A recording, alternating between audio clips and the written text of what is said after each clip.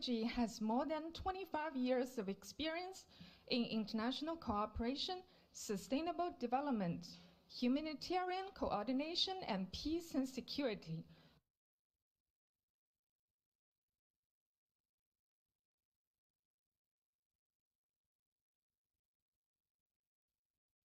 In Kenya, after holding other leadership positions across the organization, including resident representative of the United Nations Development Program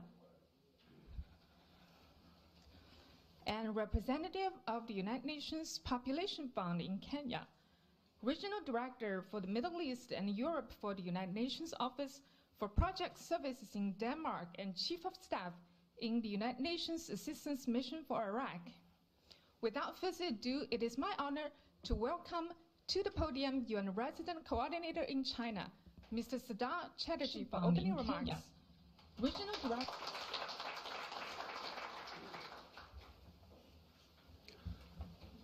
Your Excellency, Ambassador Wu, highly admired colleague also from the United Nations system as the former Under-Secretary General for the UN Department for Economic and Social Affairs. Excellencies present, my colleagues from the UN family, colleagues from CCG, ladies and gentlemen. First of all, I'm pleased to welcome you all here for this very ideal setting for this event. First, I wish to express my heartfelt thanks to the Center for China Globalization for partnering with the United Nations family in China to co-host this afternoon's high-level symposium. We in the UN are indebted to CCG for its very generous support on the organization of the symposium to celebrate the 50th anniversary of the restoration of China's lawful seat to the United Nations. 2021 is genuinely a critical year for China and the world. It marks the centenary of the Chinese Communist Party, the successful establishment of a moderately prosperous Xiaokang society, and the 50th anniversary of the restoration of the lawful seat of the People's Republic of China to the United Nations. For the past 50 years, we have witnessed the miraculous economic and social transformation that have taken place in this country. During this time, China has lifted over 750 million people out of absolute poverty, strengthened investment in education and public health to create a happier and a healthier workforce, become the world's factory, and multiplied its GDP from a per capita of a mere $180 in 1979 to $12,000 today. The United Nations system in China has been a trusted development partner of China, with the first UN offices established in China back in 1979. In the 4 decades that following that year, the role of the UN in China has shifted from a traditional donor to that of a partner, providing technical expertise and support, both within and beyond its national boundaries, including in its activities under the framework of South-South cooperation. As we celebrate the great progress achieved, we also need to focus on the challenges ahead. There is no doubt that humanity has entered a decisive decade for our world. The COVID-19 pandemic has taken the lives of about 5 million people and significantly disrupted the global economy. The impact of COVID-19 has an even larger impact on the vulnerable population, with as many as 150 million people brought back to extreme poverty by 2021. To realize the goals set in the 2030 agenda, targeted and innovative solutions are needed for rapid, sustainable recovery. With the world struggling to recover from the impact of the pandemic, another systemic crisis is imminent. The time remaining for human beings to reverse climate change is running out. As the United Nations Secretary General has noted, this is a code red for humanity and has struck that we need to act fast to avoid the point of no return. Faced with global uncertainties, China has a number of challenges in achieving its ambitious development goals. China needs to bridge the gap between the rural and the urban areas, boost up its social security systems to care for the vulnerable and leave no one behind. Moreover, China needs to transition to a new development paradigm, a green, equitable, sustainable growth model that aims to achieve common prosperity for all people. We are pleased to see that China is preparing to move fast to address these challenges, and these have been included in its 14th five-year plan. We in the United Nations stand ready to work with the government and the people of China to realize these ambitious plans such as rural revitalization, peaking carbon emissions by 2030 and achieving carbon neutrality by 2060. Ladies and gentlemen, let us reflect on the following key questions. How will the future collaboration between the United Nations and China look like? How can the UN be fit for purpose in China to deliver with greater impact for the next 50 years? I can talk about my experience when I worked in Africa on developing partnerships between the UN, the government of Kenya, businesses including technology companies like Huawei from China, Safaricom from Kenya, as well as Merck from the United States, Philips from the Netherlands, GlaxoSmithKline from the UK. Together, we were successfully able to reduce the high burden of maternal mortality in some of the most high-burden counties in Kenya. Most recently, Huawei, the UN, and the government of Kenya have implemented telemedicine projects which are now being scaled up nationwide, and these projects can be replicated globally. In this decade of action to realize the Sustainable Development Goals by 2030, the UN has more than ever positioned itself to build partnerships with the private sector, non-profit organizations, to unlock cutting-edge solutions to global challenges like shared prosperity and climate change. Today, we are honored to have leading experts from the Chinese government, the UN country team in China, to discuss the future collaboration between the UN and China on precisely these two areas, inequality and climate change. Both challenges are complex and multifaceted. The kind of intellectual exchanges that we are today promoting together with our co-host, CCG, is essential to prepare us to adapt and act fast to form effective, impactful partnerships around key development issues. In conclusion, let me reiterate that the UN will continue to march in lockstep with the people of China to defend multilateral cooperation and contribute towards global governance.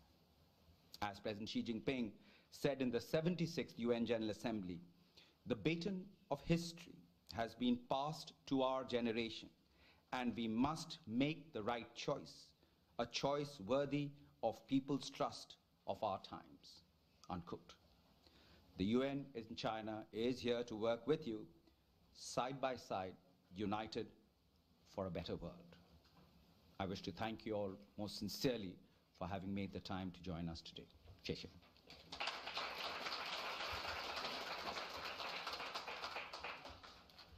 Thank you so much, Mr. Chatterjee. Your speeches never fail to inspire. Our next speaker is founder and president of the Center for China and Globalization, Dr. Henry Wang Huiyao.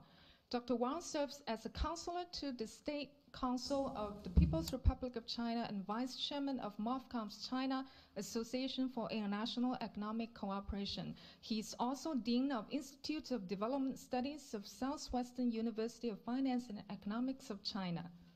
Dr. Wang, please.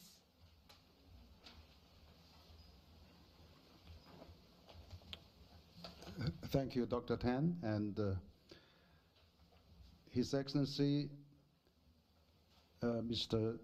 Sid Chatterjee, His Excellency Ambassador Wu Hongbo, His Excellency Ambassador Mohammed Osam, His Excellency Madado Nadia, and also Director General Mr. Tian Lin. And of course, our distinguished UN representatives and our colleagues, experts, and media friends. Ladies and gentlemen, you are all welcome very much to CCG. So today is actually a very special occasion, and we are actually very honored to collaborate with UN China to actually celebrate the China and the United Nations 50 years and beyond. First, I would like to welcome everyone on behalf of the Center for China Globalization at this special occasion, and also to commemorate the restoration of China's lawful seats to the United Nations, jointly hosted by the United Nations China and CCG. Today, honorable representatives from UN system, Chinese government officials, representatives from embassies and international organizations, and also other experts in China are gathered here at CCG to share their insights and stories of the friendship and cooperation between China and the UN, and of course, look forward to the future. During a recent dialogue I had with my friend Kishore Mahbubani, someone who also worked for UN for 10 years as a ex-Singaporean ambassador to the UN and president of UN Security Council, he actually told me that he loves the UN and thinks the UN is one of the most wonderful organizations in the world, and the UN Charter is one of the most beautiful documents in the world. As a globalist and advocacy for multilateralism, I myself also too feel the same way and share this version of his and everyone here for the UN to contribute to make the world a better place. The United Nations General Assembly is a crucial place to unite everyone in every corner of the world, addressing the global issues and push forward the sustainable development goals for the future of mankind and our beloved planet.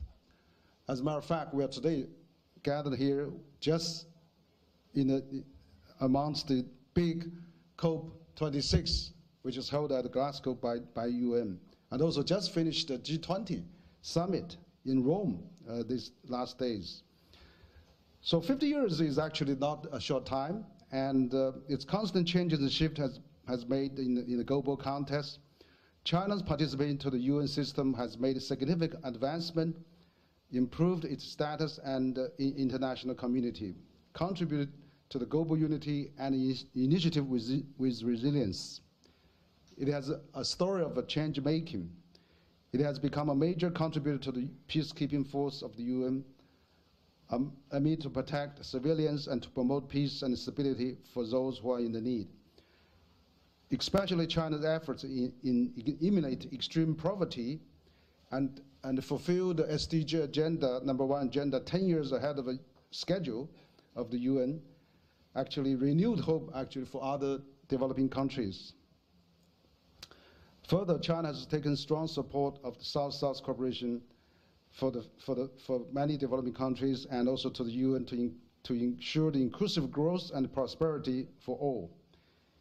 So in July this year, China issued the China VNR report on implementation of the 2030 Agenda for Sustainable Development, sticking to the path of implementing the SDGs as well. Last month, during the UN Biodiversity Conference COP15 in Kunming, China has pledged again 1.5 billion RMB, which is $230 million US, in support of the biodiversity protection in developing countries, and successfully pushed forward for the Kunming Declaration. As we embark on the next journey, I sincerely hope that the future of China and the UN will be one of the concrete actions and greater openness to deliver more networked multilateralism and promote inclusive growth for all the member states of the UN.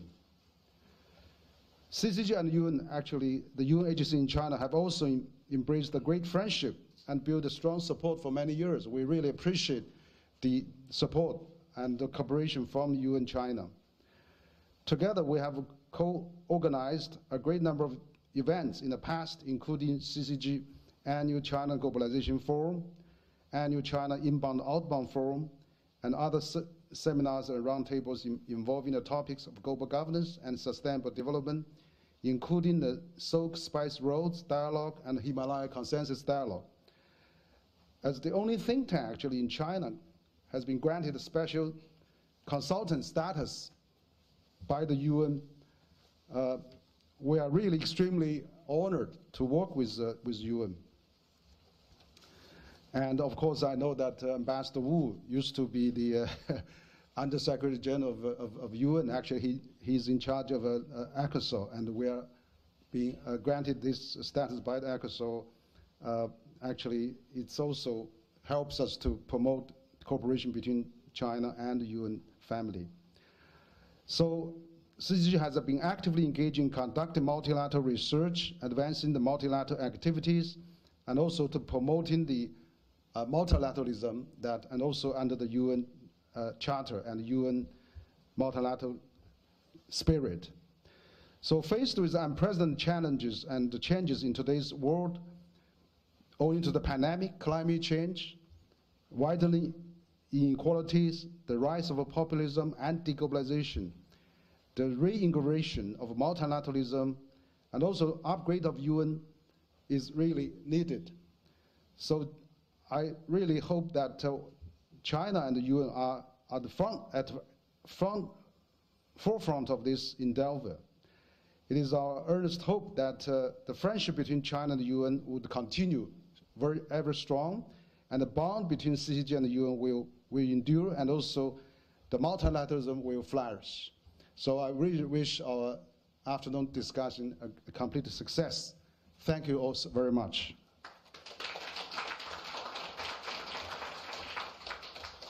Thank you, Dr. Wang. We are very honored to have 4 very distinguished guest speakers today. With honor, please allow me to present our first keynote speaker, Ambassador Wu Hongbo. Mr. Wu Hongbo is now Special Representative of the Chinese government on European affairs. Before that, he was appointed United Nations Under-Secretary General for Economic and Social Affairs in 2012. Prior to his appointment, Mr. Wu served as Ambassador Extraordinary and Plenipotentiary of the People's Republic of China to the Federal Republic of Germany. Among his various diplomatic assignments, Mr. Wu serves as China's ambassador to the Philippines. Please join me in welcoming our honored guest speaker, Special Representative of Chinese Government on European Affairs, His Excellency Ambassador Wu Hongbo.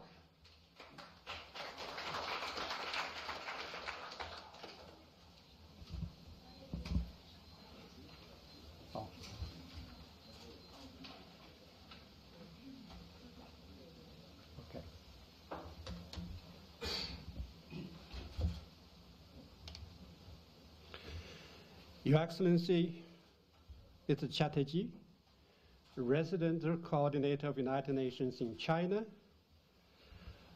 Founder President of CCG, Mr. Wang Huiyao, dear ambassadors, dear UN colleagues, ladies and gentlemen, good afternoon.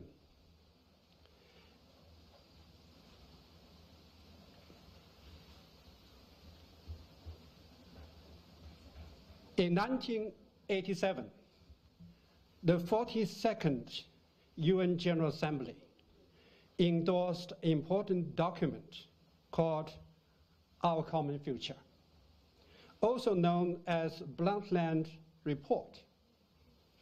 It defined for the first time in history the sustainable development. It says the development that meets the needs of the present without compromising the ability of future generations to meet their own needs. This definition is of far-reaching significance. Ever since then, the international community has been working actively to enrich the content of a sustainable development with enormous outreach efforts. 28 years later, this is a photo I took.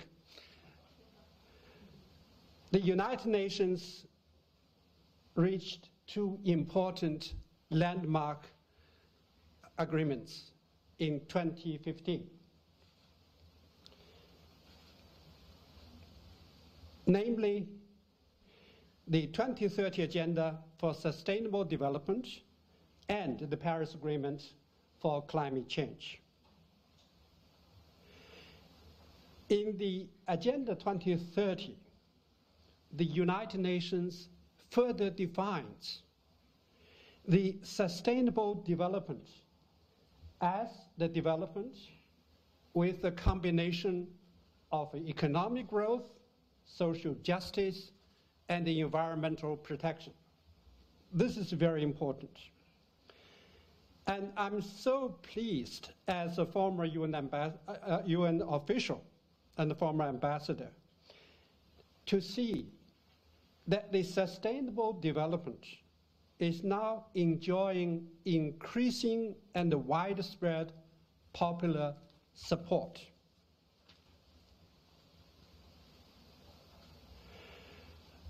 Ladies and gentlemen, as Mr. Chatterjee mentioned, this year is really extraordinary for our Chinese people.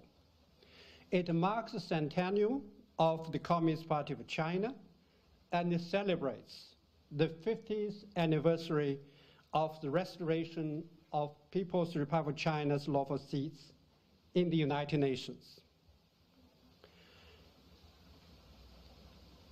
Over the past 50 years, China has successfully moved from a poor country to the world's second largest economy. China has been sharing COVID response experience with the rest of the world, while sent large quantity of supplies, vaccines, and medicines to other countries. China also successfully met the UN Millennium Development Goals. The Chinese people, as mentioned before, now enjoyed moderately prosperous living standards, with the unprecedented eradication of poverty in China this year. China has reached SDG 1 10 years ahead of schedule, thus contributed over 70% of the global poverty eradication. Ladies and gentlemen, now China has become a very important country in the world. As Secretary General Antonio Guterres said just recently, in the decades since, China has become an increasingly important contributor to the work of the organization and a major pillar of international cooperation. Well, ladies and gentlemen, the COVID-19 is threatening all of us, our health, destroying our economies and livelihoods, and deepening poverty and inequalities. Thus, the virus is threatening our very existence.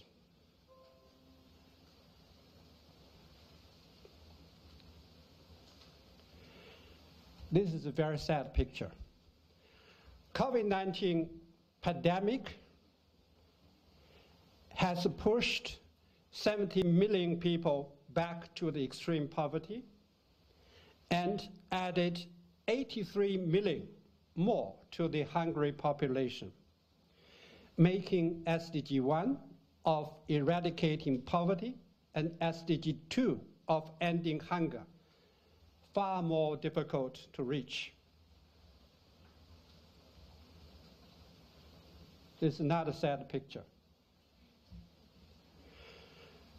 2,500 billionaires in the world have their combined wealth increased daily by $5.2 billion, while 4 billion people in the world have not even basic form of social security. 7.6 million people are displaced either by conflicts or by crisis.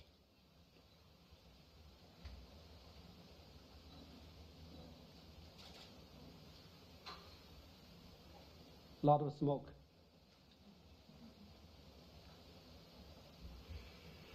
The density of carbon dioxide is 148 times higher than the pre-industrial level. 1 billion species in the world are in danger of extinction, while 10 million hectares of forests are lost every year. We are now, ladies and gentlemen, on the fringes of disaster, and the window of our hope is closing on us very fast.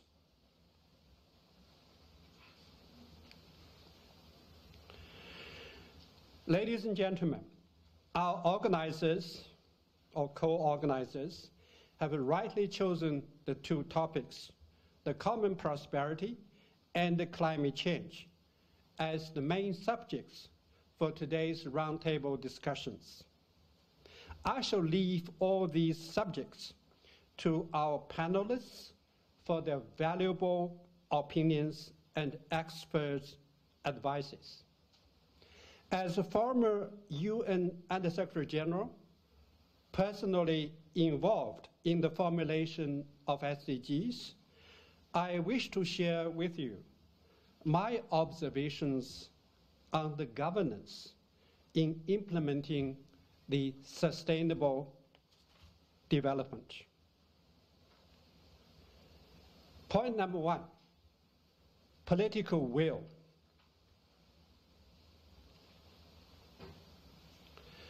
The will must be people-oriented. We have witnessed too many cases where political factions, interests prevail over the interests of a general public. Recently, Federal Reserve reported that the combined wealth of the super rich, counting for only 1% of the US population, surpassed for the first time the total wealth of the entire middle-class families in the country. It's alarming. When you read this piece of information, you would understand the significance of a people-centric concept. Second point is, this will should remain unchanged despite the change of governments.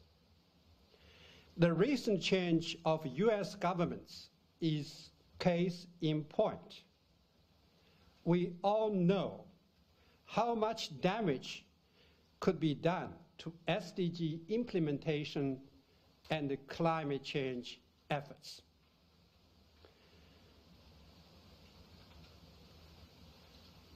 Two, organization.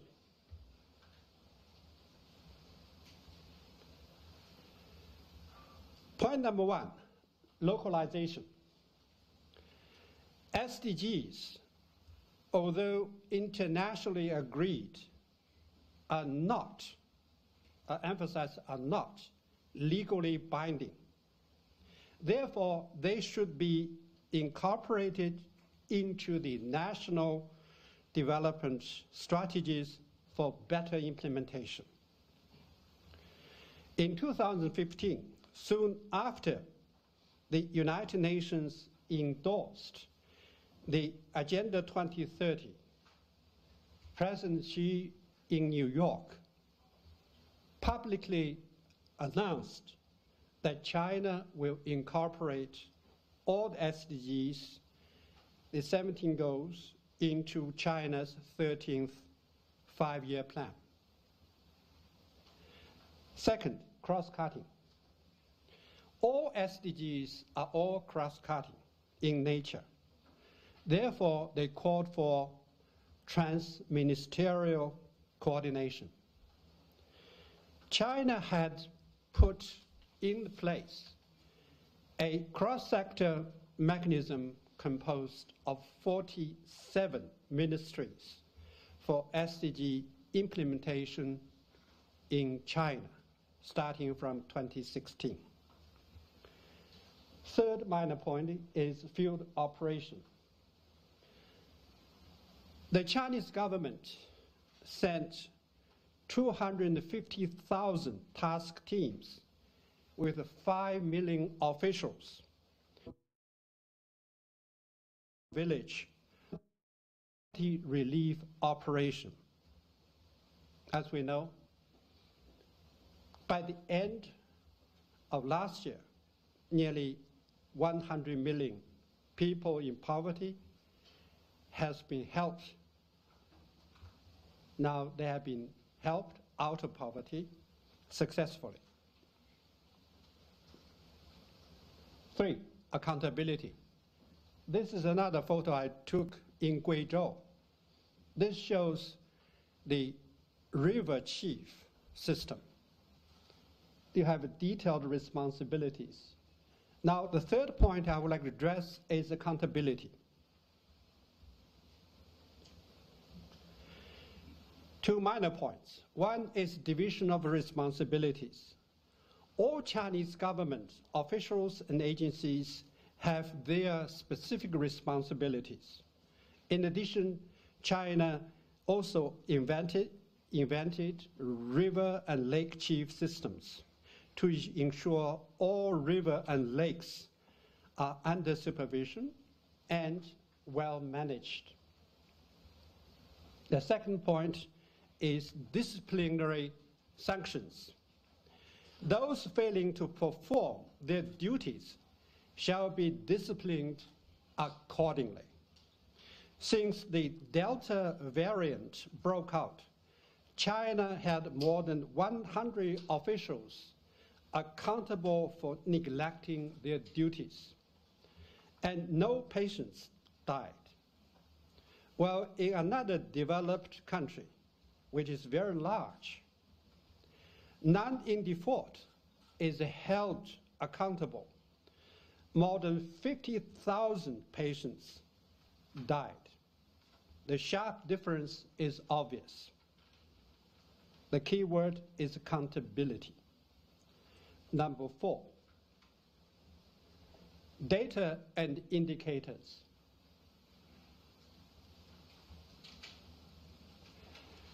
The basic data is what we need to start with.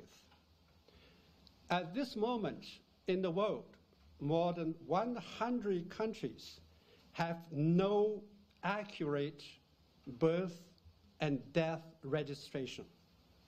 And over 77 countries have no sufficient information on poverty. We can see very clearly, without basic data, there will be no SDGs. Second, disaggregated data. This is highly necessary if we want to have a focused relief efforts.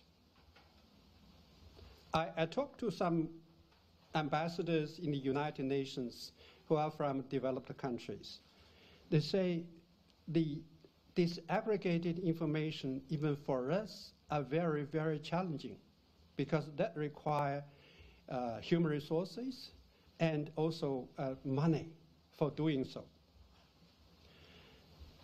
Now, China has both complete basic data and disaggregated information for both SDG information and climate change actions. Number 3, indicators. We all know the Agenda 2030 has 17 goals, 169 targets, and 231 indicators. As the senior official involved in the preparations, I know the UN indicators designed to cater for all circumstances. They are general in nature. So they need to be strengthened with the local indicators. For example, SDG 1, to end extreme poverty. The measurement for extreme poverty in SDG 1 is that the daily consumption, if your daily consumption is less than $1.25, then you are in extreme poverty. Now, this bar has been raised to $1.90, $1.90. But this is simply for each and every country.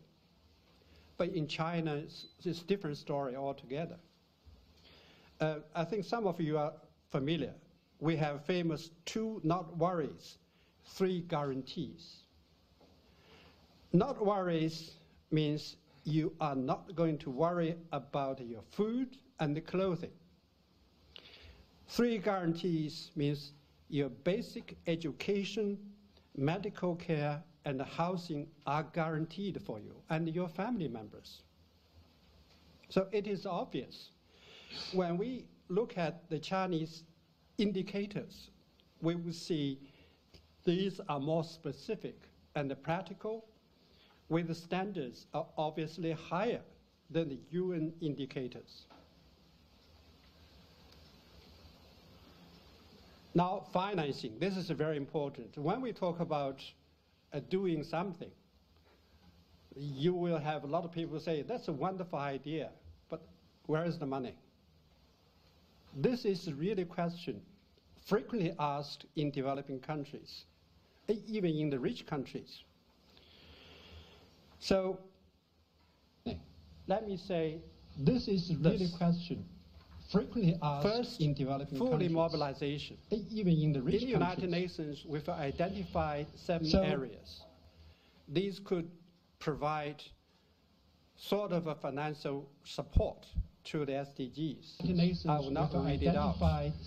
These will include development cooperation, private business, finance, sort of and technology and capacity building, to the SDGs, and so on. I will not write it out. In the past 8 years, the Chinese government alone, only government, earmarked $25.3 billion US for poverty relief, created 14,000 large enterprises, and organized 719,000 farmers' co-ops.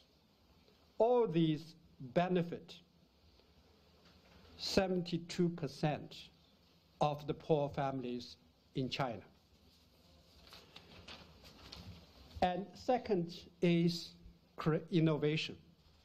Conventional financing is good, but it's not enough. So innovation is necessary. In China, public and private enterprises, NGOs, are all fully mobilized to help. Poor people are helped with the vocational education and the professional training, small amounts of relief loans, e-commerce, tourism, and deforestation. For example, the government helped to build PV power stations. They have built such power stations in 100,000 poor villages. So each power station would bring, say, $30,000 US annually to the poor the poor village. $30,000 US on average. Then the money could be used to create new jobs. For instance, forest rangers to look after the forests, or the street cleaners, or to subsidize the poor families. And e-commerce.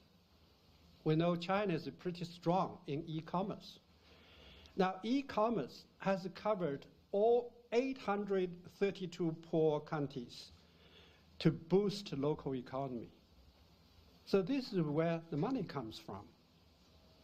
In short, we need people-centered and efficient governance for both implementing SDGs and stopping global warming.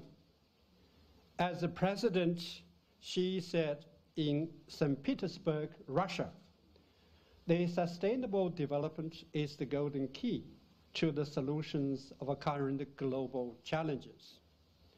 Ladies and gentlemen, let us work together for global sustainable development for both our generation and our generations to come.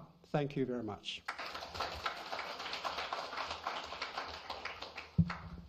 Thank you, Ambassador Wu, for your very emphatic presentation. Next, we'll welcome our second keynote speaker, Ambassador Rahmatullah Osman, Permanent Representative of the African Union to China. Ambassador Osman was appointed as the Permanent Representative of the African Union to China.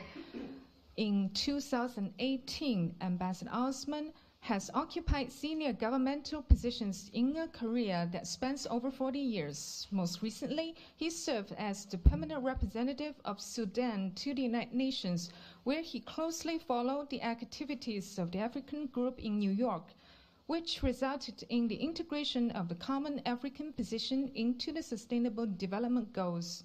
Without further ado, please welcome His Excellency Ambassador Rahmatullah Mohammed Osman for special address.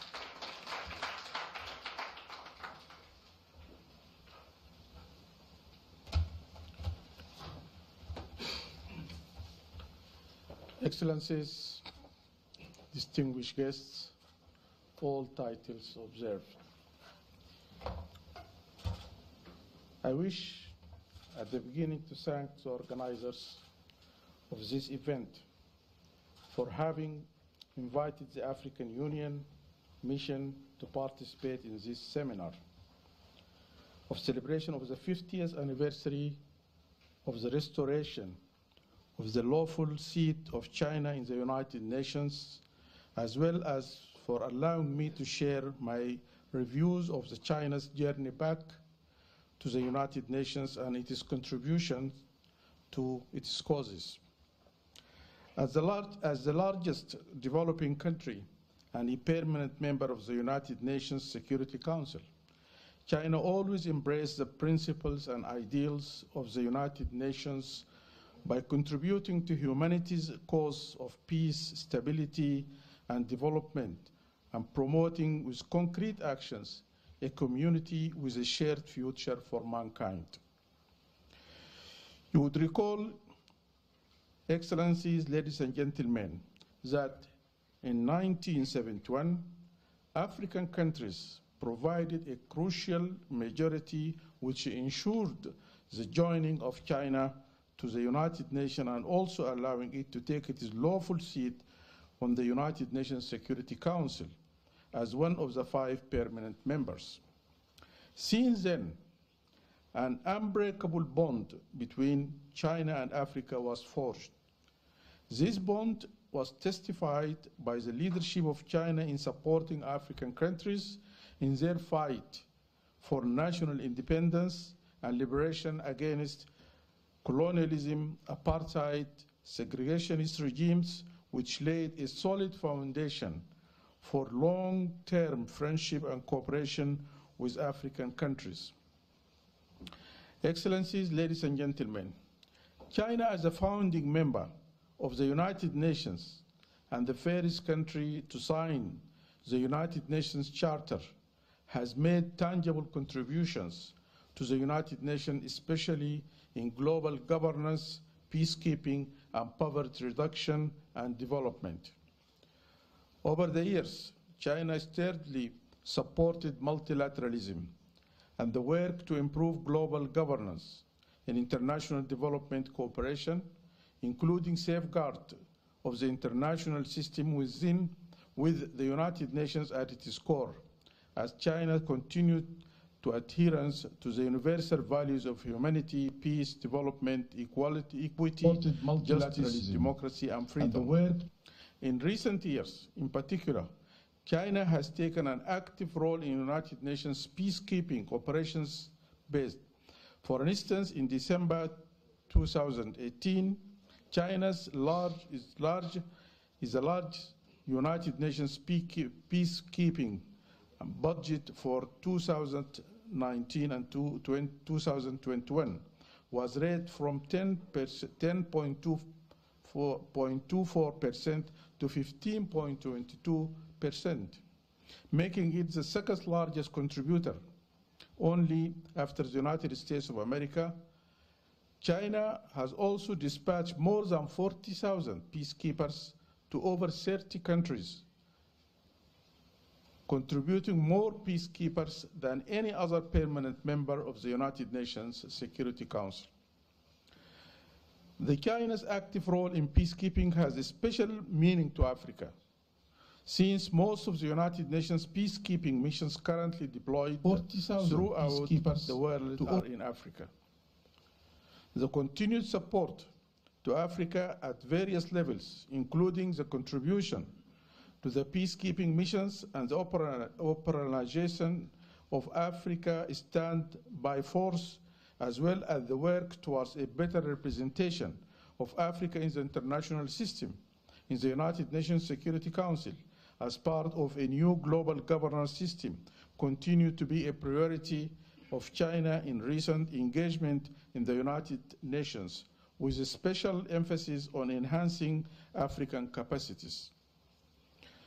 These developments have also facilitated the strengthening of the partnership between the African Union and the United Nations, based on the principles of mutual respect and African ownership.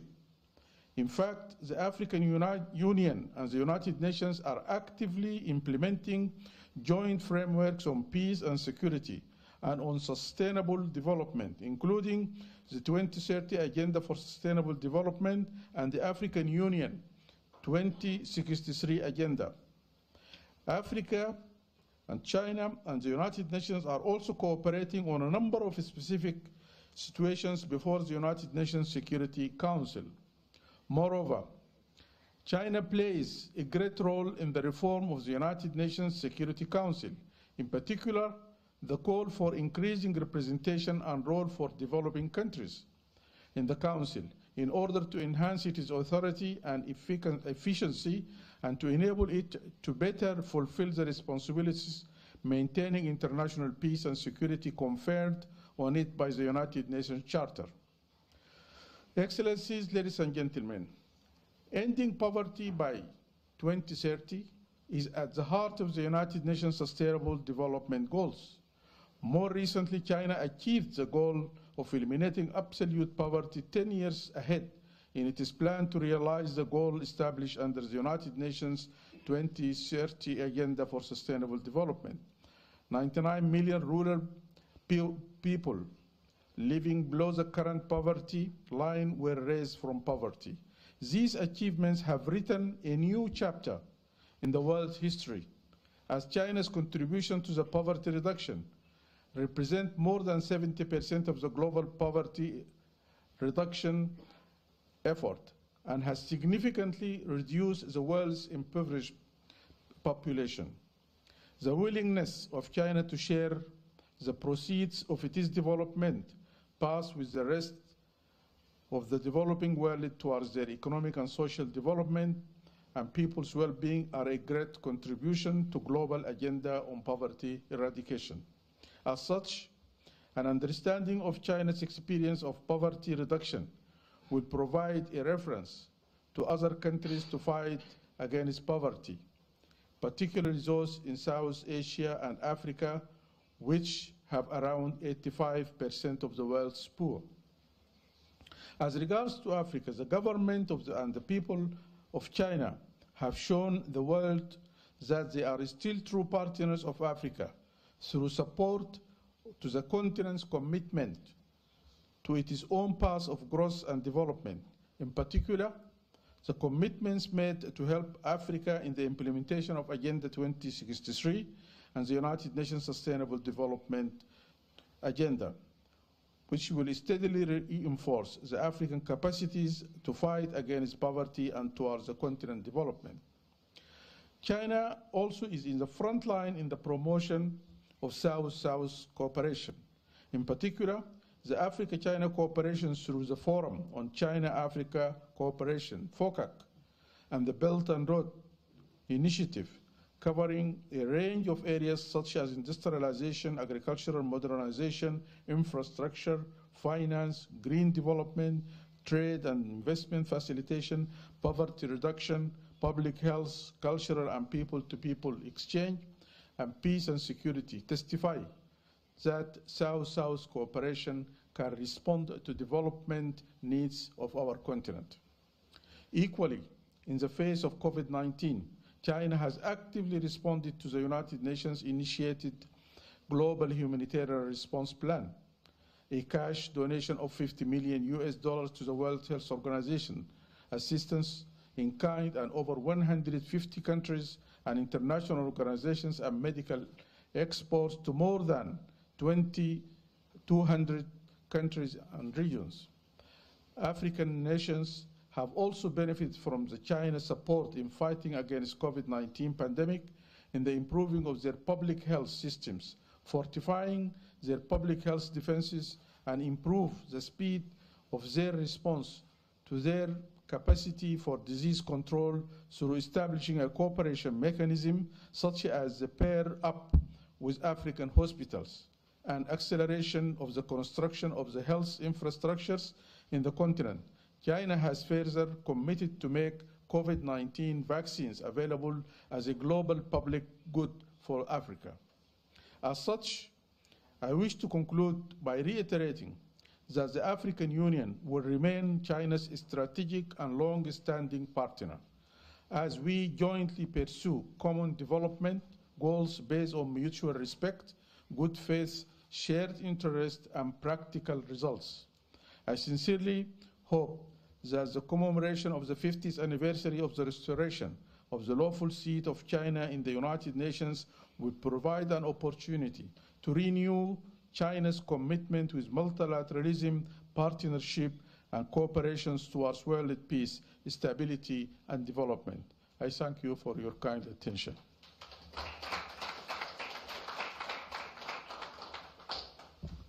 Thank you, Ambassador Osman. Voice from South is so very important. Next, very honored and pleased to introduce His Excellency Ambassador Mamadou Ndiaye from Senegal. Ambassador Ndiaye is the co-chair of the upcoming 2021 Forum on China-Africa Cooperation, FOCAC. Having joined the Ministry of Foreign Affairs of Senegal in 2000, he held various positions, being consecutively Officer in Charge, Asian Affairs, Consular at the Embassy of Senegal in Japan, Director for African and Asian Affairs, Minister Consular at the Embassy of Senegal to Canada, and Ambassador to the Republic of Korea from 2013 until his appointment to China in 2017. Ambassador Ndiaye, s'il vous plaît.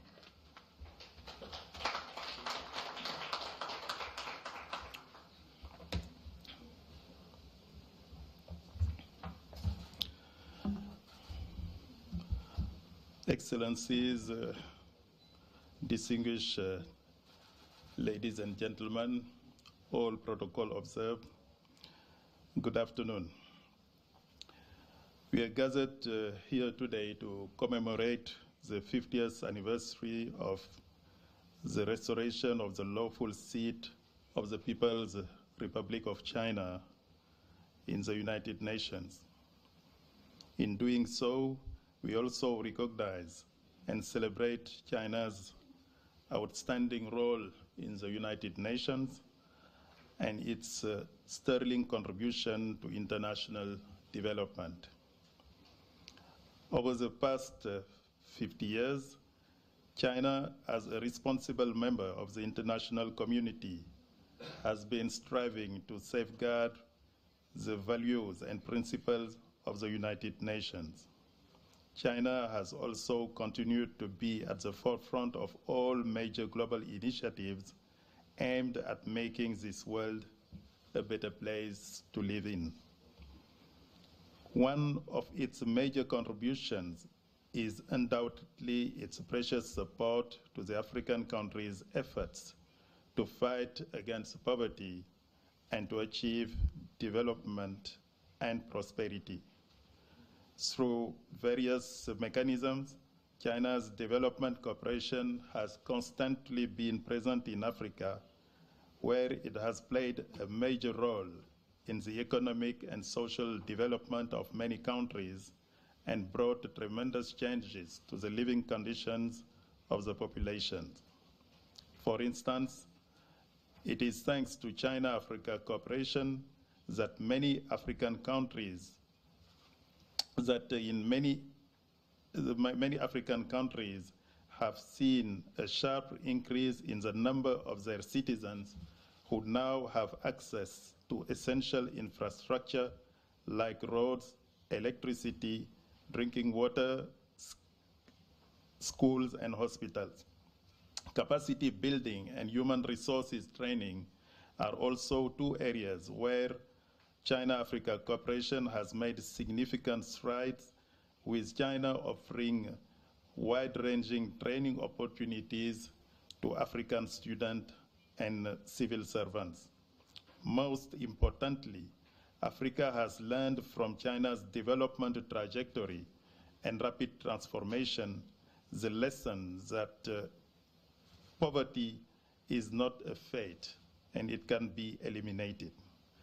Since the establishment of the Forum on China-Africa Cooperation, FOCAC, in the year 2000, China-Africa Cooperation has given new impetus to South-South cooperation. Based on principles such as inter alia equality, mutual respect, and mutual benefits, FOCAC has expanded China-Africa cooperation to new domains and demonstrated that the potential of international development cooperation is far from being exhausted.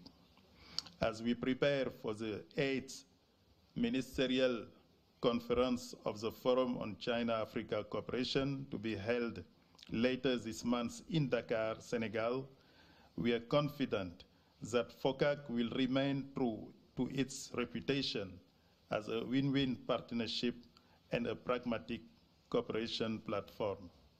In this regard, it is important to build a synergy between FOCAC, the UN 2030 Agenda for Sustainable Development, Agenda 2063 of the African Union, and the national development strategies of China and the African countries. This was a commitment made at the 2018 Beijing Summit, and it would be pertinent to enhance it at this crucial moment when the world is facing unprecedented challenges in relation to the COVID-19 pandemic.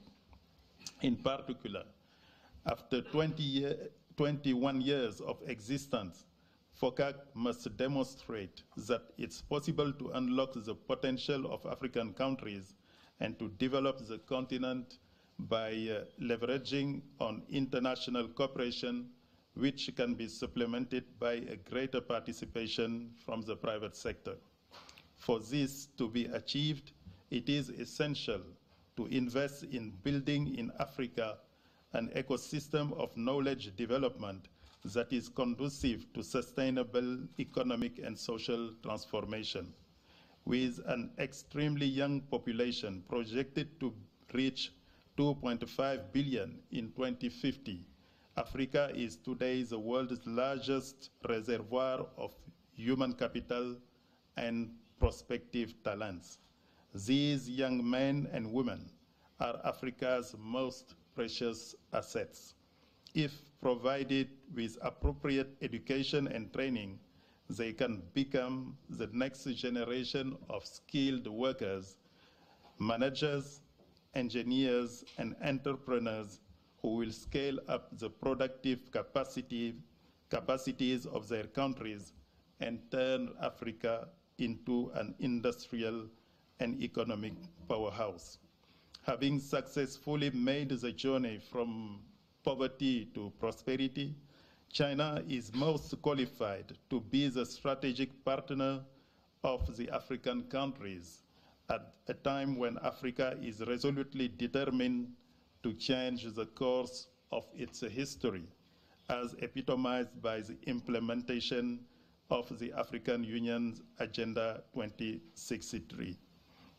In this regard, I strongly believe that the United Nations can provide precious guidance and coordination to Africa and China so as to ensure a better planning of their cooperation within the FOCAC framework. In conclusion, I would like to reiterate my warm congratulations to China on this 50th anniversary, and I wish the Chinese people continued peace and happiness. I also thank the Office of the UN Resident Coordinator in China and the Center for China and Globalization for giving me this opportunity to speak at this very important event. Thank you for your kind attention. Merci beaucoup, Ambassador Jair. With much anticipation, allow me to present our last keynote speaker, Mr. Tianling, Director General of the Department of International Cooperation and spokesperson of China International Development Cooperation Agency. DG Tian joined Foreign Service in 1995 and served in the Department of African Affairs of Ministry of Foreign Affairs of China and Chinese Embassy in Nigeria. He was the counselor of the Chinese Permanent Mission to the United Nations and alternate representative of China to the UN Security Council from 2011 to 2013, the counselor and deputy chief of mission of Chinese Embassy in Kenya from 2013 to 2015, the counselor of the Department of International Organizations and Conferences, MFA of China, from 2015 up to 2018. He took the current position since 2018. DG Tianling, please.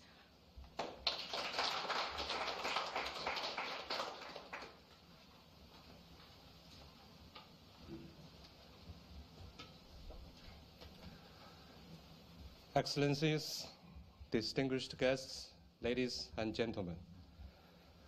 On the occasion of the 50th anniversary of the restoration of lawful seat of the People's Republic of China at the United Nations, it is my pleasure, on behalf of the China International Development Cooperation Agency and Chairman Luo Zhaohui, to attend this forum, China and United Nations 50 years and beyond. Please allow me to extend my warm congratulations on the opening of this symposium. My sincere thanks will also go to our hosts, UN in China, and the CCG for your thoughtful arrangements. Ladies and gentlemen, 50 years ago, the People's Republic of China and the United Nations joined hands together and opened a new era in our relations. Over the past 50 years, China has faithfully followed the purposes and principles of the United Nations Charter and has become an important builder of world peace, a contributor to global development, and a defender of international order. In promoting the noble cause of global sustainable development, China and the United Nations have worked hand in hand, becoming important partners. China spares no effort to realize the 2030 Agenda for Sustainable Development. We have actively implemented the new philosophy of innovative, coordinated, green, open, and shared development, historically solved the problem of absolute poverty, and built the largest social security and compulsory education system in the world. We have taken the lead in both pandemic prevention and control, and the economic recovery, becoming the only major economy that have achieved positive economic growth last year. China's success has set a model for global poverty eradication, pandemic and sustainable development, and has enhanced the confidence and strength of developing countries. China actively leads the global governance on international development governance. President Xi Jinping recently proposed the Global Development Initiative, calling for adhering to the concept of prioritizing development and being people-centered, promoting global development to a new stage of balance, coordination, and inclusiveness, and providing China solutions to the world at the crossroads of the history. The initiative is open to the world, and we welcome the participation of all parties. China actively promotes the common development of the world. We formed an accurate synergy between China's foreign aid and other countries' development strategies, provided them with timely assistance, shared our development experience, and without any political conditions.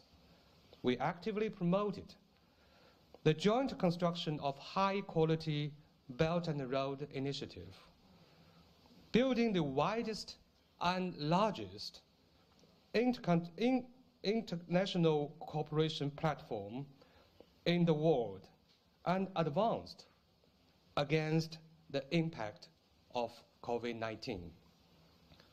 We have provided foreign assistance to more than 160 countries in the world, implemented thousands of complete and material assistance projects, 10,000 of technical and human resources cooperation projects, and have trained about 400,000 personnel of all kinds in developing countries. China actively responds to global humanitarian crisis. We have never been absent from global humanitarian crises such as public health crisis, natural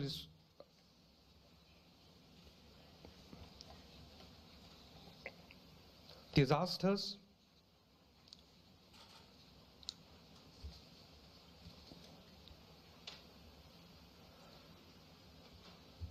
and following the outbreak of COVID-19, we launched the largest emergency humanitarian operation since the founding of the People's Republic of China, have provided anti-pandemic material assistance to 150 countries and 13 international organizations, and have sent 37 medical expert teams to 34 countries this year.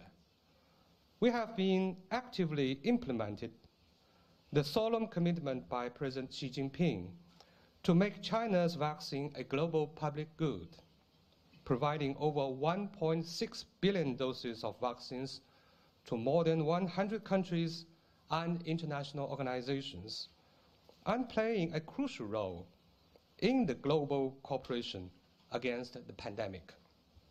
China actively advocates multilateral cooperation. We have established the South-South Cooperation Assistance Fund, cooperated with more than 10 United Nations agencies, and implemented more than 100 livelihood projects in over 50 countries to the benefit of more than 20 million people. We have set up the Institute of South-South Cooperation and Development to share our development experience and build a platform for research and exchange. We have established also the China UN Peace and Development Fund, providing support to more than 100 developing countries. Recently, China has successfully sponsored China UN and the second United Nations Global Sustainable Transport Conference. Ladies and gentlemen, the world today is under the combined impacts of the pandemic and worldwide changes, both unseen in the century.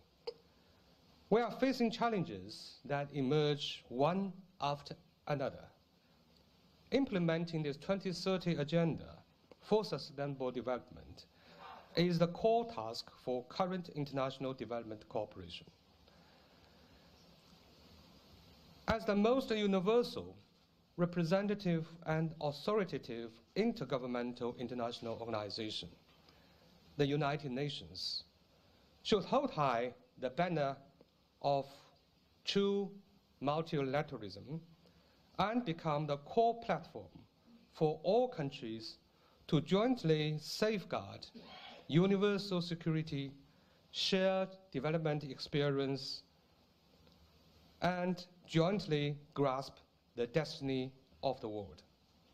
China will work closely together with the United Nations to meet the challenges and advance the cause of human development.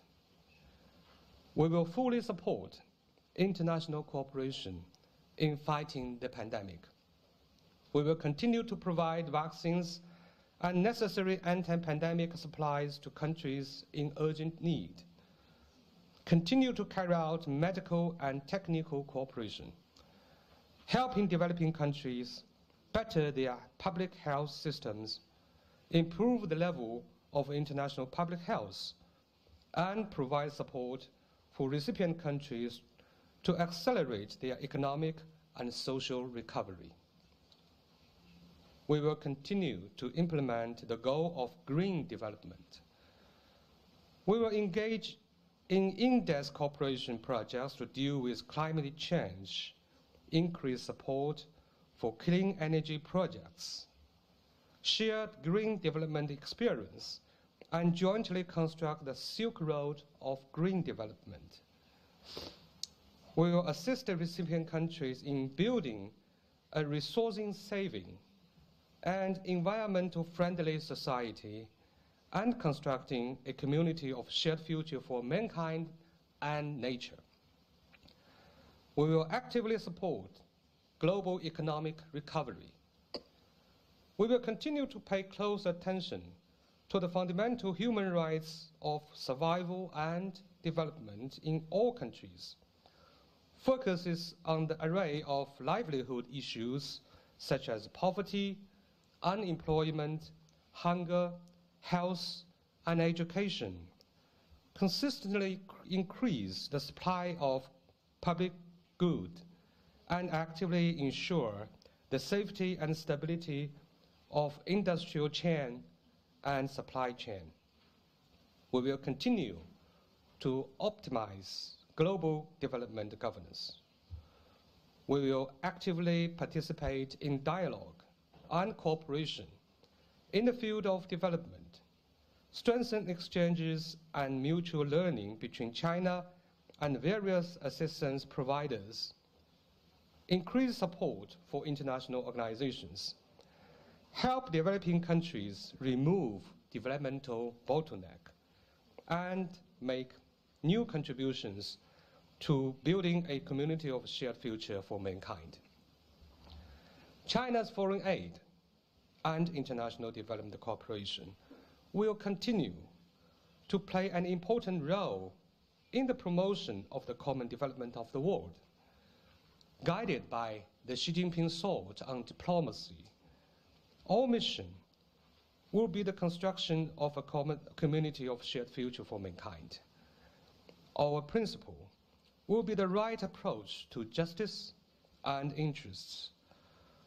We will take into account both bilateral and multilateral assistance and combine hard aid together with soft aid so as to build an all-round and multi-dimensional pattern of China's foreign aid.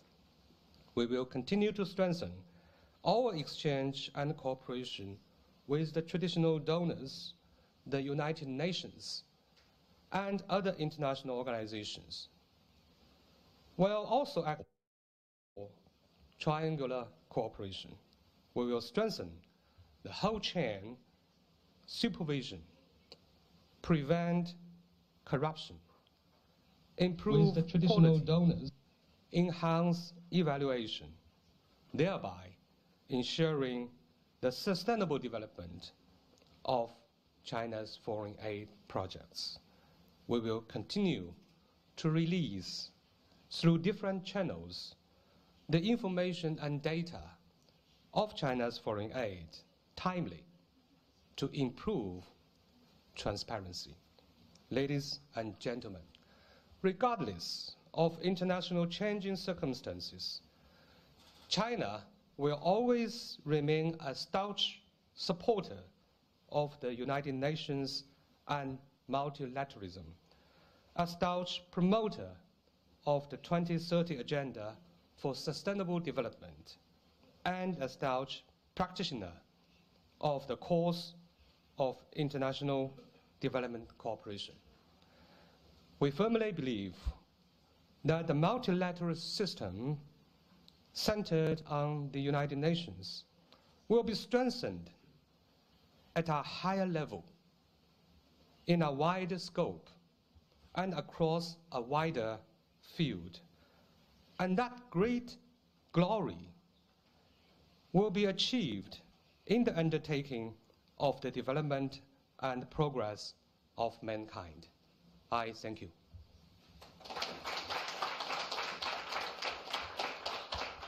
Thank you, DG Tianling, for bringing us excellent perspectives from Sitka. While we conclude the opening keynote session, shall we invite all our roundtable participants up to the front area for a group photo? Distinguished speakers, please don't be shy. Please, we invite all participants. Our colleague, please assist Mr. Andy Mock.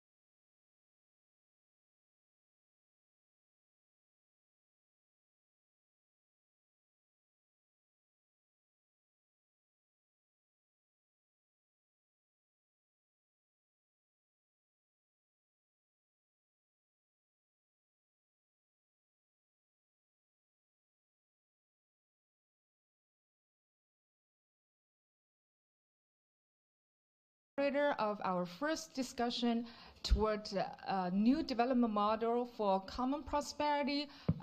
Over to you, Andy. Great, thank you very much, Anne. Your Excellencies, distinguished guests, ladies and gentlemen here at CCG and watching us online. Poverty, like illness and inequality, is as old as mankind itself. But because of advances in social awareness, political institutions, including those at the global level, and technology, we are at a unique point in human history where extreme poverty, at least, may be eradicated. In terms of numbers, it's estimated that 10% of the world's population, or about 700 million people, still suffer from extreme poverty, which the UN defines as a condition characterized by severe deprivation of basic human needs, including food, safe drinking water, sanitation facilities, health, shelter, education, and information. It depends not only on income, but also access to services. We can also define extreme poverty as living on less than $2 a day, as we heard earlier in this event. The decline in extreme or absolute poverty has been a cause for celebration, with the global poverty rate falling from 80% in the year 1800 to 10% today. Moreover, in what would have been unimaginable 50 years ago, when it regained its lawful seat at the United Nations, China has led the way by eliminating poverty within its borders. This decade is a crucial one for a number of global development goals as outlined in the UN's 2030 Agenda for Sustainable Development. Of these 17 goals, the first is eliminating poverty, because once this is achieved, many of the other goals will follow. However, this task is not so simple. While China's economic growth has been nothing short of miraculous, it has not been without costs, including to the environment and increases in societal inequality. But there is cause for hope and even a degree of optimism for both China and the world. According to Professor Li Xiaoxi, a member of CCG's Academic Council, and selected by the Chinese Academy of Social Sciences as one of the 100 economists who influenced China's economic development, which he discusses in his book, Green Civilization, which you all have a copy of here, that adopting a holistic approach that explicitly considers and makes central the relationship of humans, society, and nature can provide a sustainable path forward that is inclusive of all the world's religions and belief systems. Similarly, China's goal or program of common prosperity is about more than just material progress, but also incorporates an emphasis on cultural and spiritual prosperity that is informed by traditional Chinese philosophy and socialism, as well as a market orientation. Only by such a holistic and integrated approach, as detailed in Professor Li's book, can the scourge of extreme poverty be overcome. Today, we are fortunate to have a panel that possesses a broad range of disciplines and geographical expertise, which reflects this holistic approach, to discuss how the goal of reducing poverty and inequality globally can be better achieved. My name is Andy Bach, and I'm a senior research fellow at the Center for China and Globalization. I'm also on television at China Global Television Network, Al Jazeera, and other global media platforms, where I discuss technology and its impact on international relations. I'm really delighted and honored to have such a distinguished and experienced panel today. And with their permission, I will avoid a lengthy, detailed introduction and let them share aspects of their background that they believe would be most relevant to a productive and fruitful conversation today. And in terms of housekeeping, I ask that you keep your interventions to about 5 minutes, and we will have ample time for Q&A and further elaboration. And we will go for the entire 60 minutes that have been scheduled. So let me start with the distinguished woman to my right, Cynthia McCaffrey, who is with UNICEF. Great. Thank you, Andy. And my name is Cynthia McCaffrey. I work for the United Nations Children's Fund. And so for about 20 years, I've had the privilege of working with UN colleagues to advance and protect the rights of children. I just also want to echo the thanks to Dr. Wong and his team at CCG, and to our resident coordinator, Chatterjee, and his team for convening and bringing us together for the opportunity to talk about the incredible commitment that China has made to multilateral cooperation and the power of that collaboration to have an impact on lives. I want to complement the august history that we've been talking about with some additional history. UNICEF, like a number of our sister agencies, has been working in China for over 40 years. And UNICEF, like them, is very proud of the 42 years of working with the government of China because of the accomplishments that we've been able to support in China's protecting and realizing the rights of all her children. In addition, a number of us are celebrating 75 years. So like a number of other UN agencies, UNICEF was created by member states. So for 75 years, UNICEF has been working to implement that mandate given by member states to protect and advance the rights of children all over the world.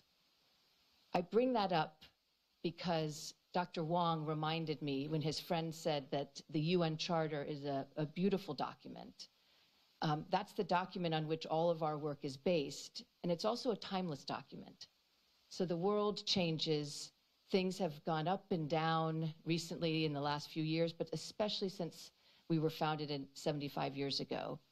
And yet the words of the Charter are timeless.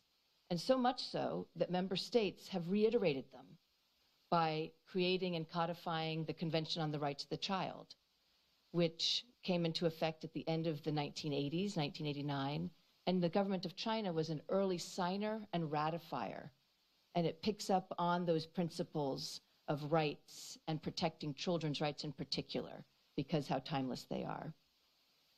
I bring that up in that history and that foundation because it's a roadmap for how we try to move forward with that common understanding to put in place the right programs and policies, guidelines, in order to truly realize every single child's right and protect and advance those rights.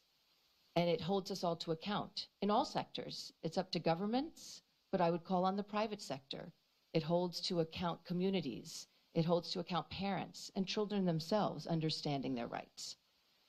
So these are very lofty goals, and UN, you'll hear all of us talking about these big words of rights and protecting and advancing them, but what does it mean? How does it manifest? 3 things that I'd like to leave all of us with that gives an example of work UNICEF has done around the world, but including here with the government of China. The first is equal access to quality services. And let me emphasize, again, this is where the roadmap comes in. The government of China and UNICEF is not working on creating quality services for services' sake, but in order to advance and protect the rights of children. So for example, over the last 40 years, China has implemented a strong health system so that we have seen the elimination of children dying from preventable causes. And that's because China has created a universal immunization. By the beginning of the 1990s, all of China's children were immunized against major killers such as DPT and measles. Secondly, I would challenge anyone who is familiar with iodine deficiency disorder, because China in the last 40 years has eliminated this disorder. And that was because it put in place a strong health system that had equal access and the highest possible quality for everyone, and especially the most vulnerable populations.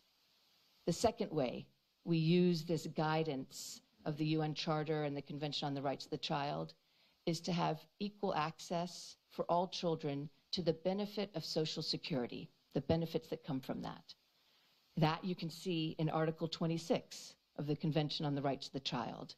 Now, we forgot to bring our conventions on the rights of the child, but we can get you copies in both Mandarin and English. Just come see me after this. But the idea there is to integrate the financial investment with the services that we're providing to children.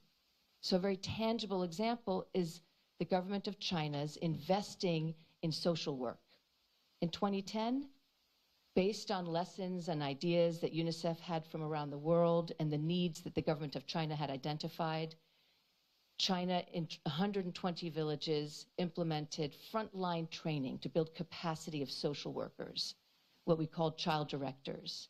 Today, the government of China has expanded that to over 660,000 villages with people on the front line with the tools and the skills to identify children at risk and to identify when children are already at risk, how to help them. We continue to work on ways to strengthen that system. The third area of how we manifest these documents and these lofty words into action is investing in the entire childhood, from the earliest days all the way through adolescence. One of the things that we know is that the brain, by the age of 3, has developed to 80% of its adult capacity. So that means an investment in those early childhood days is extremely important. And that means that we've worked with the government of China to work on how do we invest in those systems that create early childhood investment in nutrition, in health, in education. And the government of China has done that by building systems on the front lines with health, education, but positive parenting with caregivers. Just in 2021, recently, one of our early childhood development pilots was given the best practice in poverty reduction from the Global Rural Development Forum. So that's an independent review that that kind of investment in early childhood development is working. The government of China has also committed in the whole childhood, adolescence. That is the second time the brain develops at such a rapid pace. And so UNICEF is working with the government of China to continue investing in systems of education and learning that go beyond middle school but into high school and create rigorous and robust opportunities in vocational training so that we're looking at the whole child from that early 3 years old, 0 to 3, 0 to 6, all the way through adolescence. Let me end by saying that we've taken these lessons across China, and over the 40 years, I know our organization and others have applied the lessons learned. We've brought in ideas from outside of China, and we're bringing the lessons that we're learning, as DG Tianlin said, outside of China. The South-South Cooperation Assistance Fund has enabled UNICEF to work with countries around the world to respond to cyclone emergencies, for example. With the SCAF funding from Sitka and CSET, those countries were able to get rapid assistance. And we want to continue to do that South-South, back and forth, across China, into China, and out of China. With that, Andy, I'll hand it back to you. Great, thank you so much, Cynthia. So that sounds to me like a compelling case study of what Resident Coordinator Chatterjee said about the UN marching in lockstep with China, and His Excellency Wu Hongbo talking about a people-oriented philosophy combined with effective and efficient governance. Thank you very much for that, Cynthia. So now we will have Shahbaz Khan, who is the director of UNESCO Cluster Office in Beijing. And if you're not familiar with what UNESCO stands for, it's the United Nations Educational, Scientific, and Cultural Organizations. And I believe that Shahbaz will talk about that, as well as perhaps some scientific, technological issues as well. Thank you, Shahbaz. Thank you very much, dear Andy. The question which has been put to the round table is a very interesting one, the new development model. China joined UNESCO on the 4th of November 1946. So very important milestone. And the UNESCO office in Beijing was established in 1984. So it's a very, very long-term partnership. And in the process, many things have been learned together. And there are so many things which are now coming from China to the world. I would like to take this new development model with the three important pillars which all of us know, Chinese policy we have heard today, rural revitalization, ecological civilization, and shared prosperity. For rural revitalization, and of course we are guided by the UN SDCF under the leadership of Sid as one UN working together. Very importantly, first of all in education, technical and vocational education is a very important part of China's progress. We have several UniVoc centers where we are working both with the rural communities, but also technical vocational education from China coming to the world. And now, very importantly, green skills which are needed. And many people have their estimates. We need millions of people with green skills, more than 80 million people, who can do green transformation. Also, communities of learning, CLCs. This is a very important work of UNESCO, working with rural communities, and how can we take from poverty alleviation to the next. UNESCO is also very special in area of culture. And I'm sure in China, wherever I go, I'm so pleased to know that Chinese people love UNESCO because they know World Heritage Sites. 56 World Heritage Sites, only one below Italy. Next year, we don't know. So the World Heritage Sites in China are very, very special, 56 of them. And I'm sure if you have not visited, go and visit all of them. The latest one is Jiangzhou in Fujian province. Very, very beautiful. But these are not just the places of beauty. These are the places of new sustainable development. And that's where I would like to draw your attention. Of course, in Beijing, you have wonderful World Heritage. You have the Forbidden City. You have the Temple of Heaven, among many others. So these are amazing places which can create new opportunities for sustainable development, rural revitalization. For that, we need new skills as well. And China has, after the 44th extended session of the World Heritage Committee in July in Fuzhou, has established an online platform for heritage education to help the world. So this is a new model. Also, intangible heritage in China is very special. So what is intangible heritage? Like the solar calendar, very special. Like the special kind of dances we have, the special kind of embroidery we have, the silver we have. So intangible heritage is very big in China. And we have special centers in China. Like I just want to give you one example. World Heritage Training and Research Institute for Asia and Pacific. This special center, what we call WITRAP, is helping African World Heritage Fund under the leadership of UNESCO to bring these skills to the world.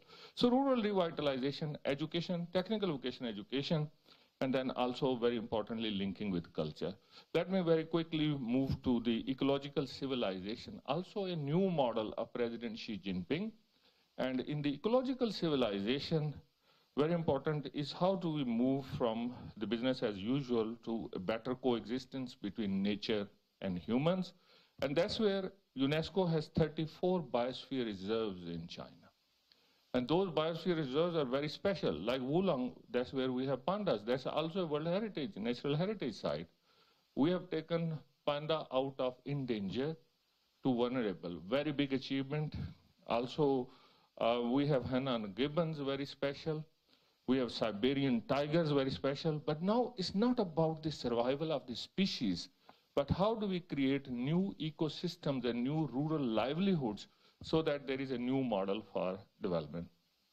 It was mentioned in the opening, the river chiefs system. UNESCO have the intergovernmental hydrological program very active in China, working with the Yellow River as well as with the Yangtze and among others. I've been to many of the cities, including Guiyang recently, Guizhou province. That's where the river chief system was shown. Hongfeng Lake is a lake which supplies water to the whole of the Guiyang city. Excellent example of river chiefs working together from a very degraded river system and lake system. Now it is a UNESCO reference site which will help others.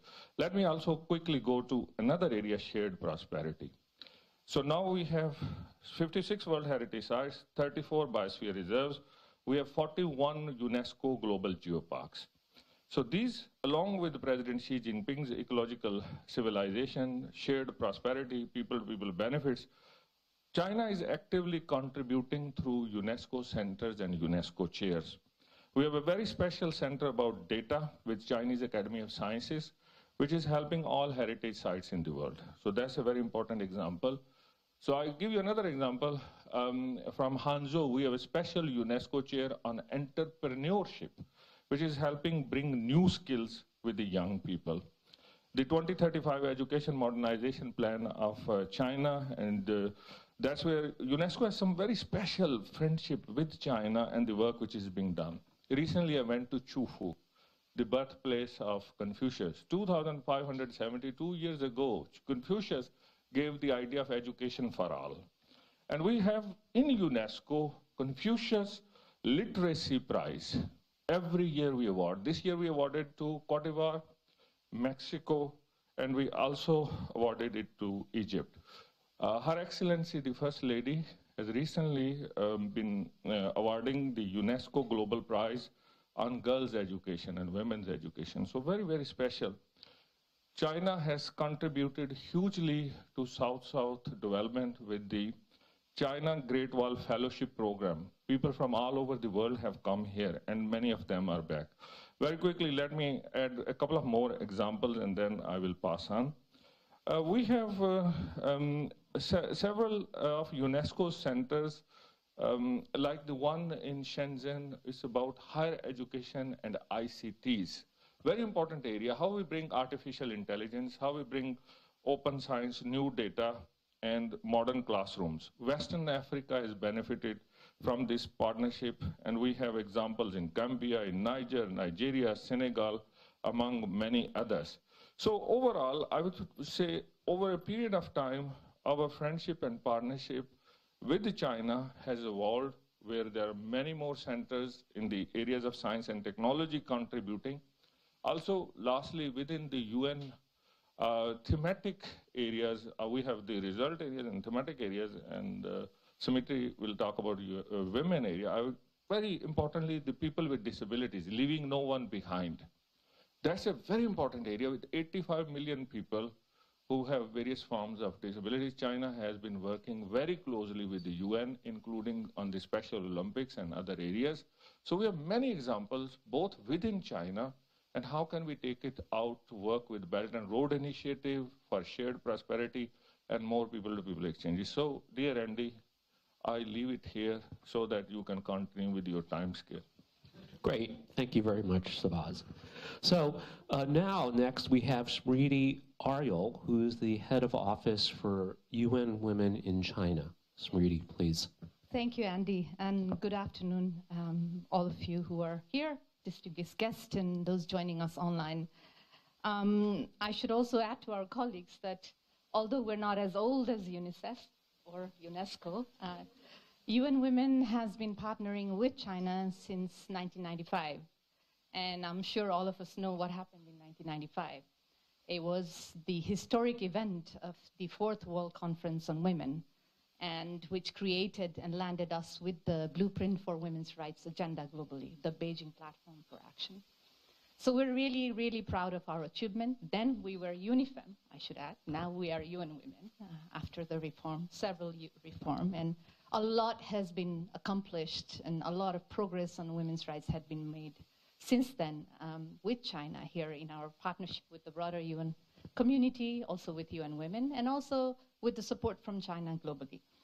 And I believe as UN Women, this partnership is even more critical now as the world is struggling to recover from the pandemic impact. And then we know when we talk about pandemic, the most detrimental impact often is on women and girls. And I believe the topic today, the topic of how do we look at a new development model for common prosperity, is a very important one, linked to gender equality and women's empowerment. And I would like to highlight three considerations. The first one is empowering women in economy and closing the gender gap that we know in the world of work, I believe is a precondition to common prosperity agenda. We know that when women work, It boosts productivity, efficiency, it increases economic diversification, of course increases income for women, the family, and also has a positive impact on the overall development of the country. But the reality is, globally, the labor participation of women is at 63%, 64% compared to 94% for men. Women earn less, and women are often less employed than men. And even when women are employed, they are more likely to be employed in a vulnerable and informal sector job. And we know the COVID pandemic has pushed 47 more million women into extreme poverty in 2021, and 54 million women lost jobs between 2019 and 2020. I know everybody spoke about the data, but I must say the impact on women is very, very severe. So the extent to which women's employment, wage, earnings, and wealth improves is determinant of common prosperity.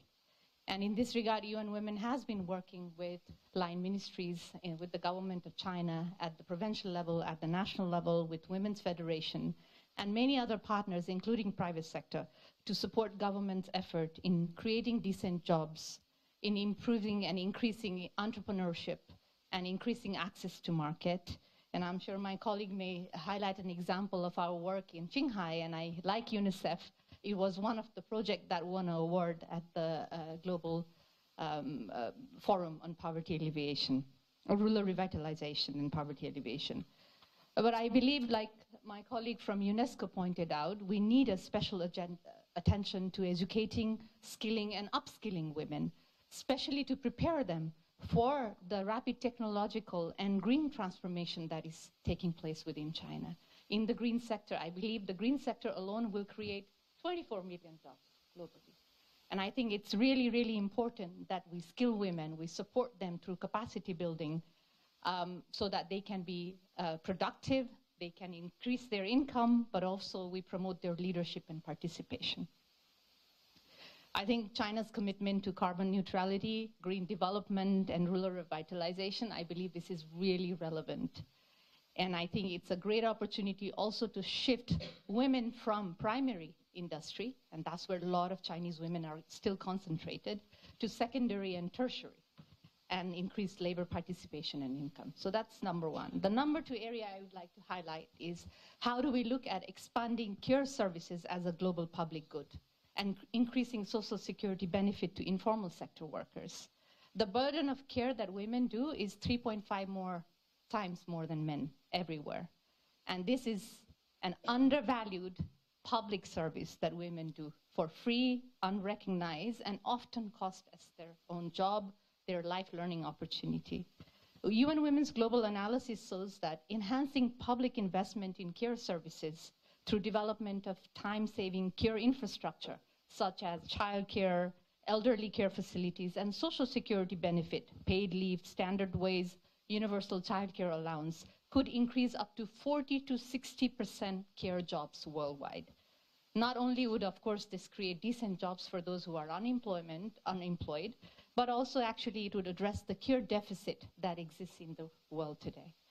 And I think the other point related to do is to also increase and enhance social security benefit to informal care workers, often the small-scale farmers, the domestic workers, to stabilize their income and ensure greater resilience to future shocks and vulnerabilities.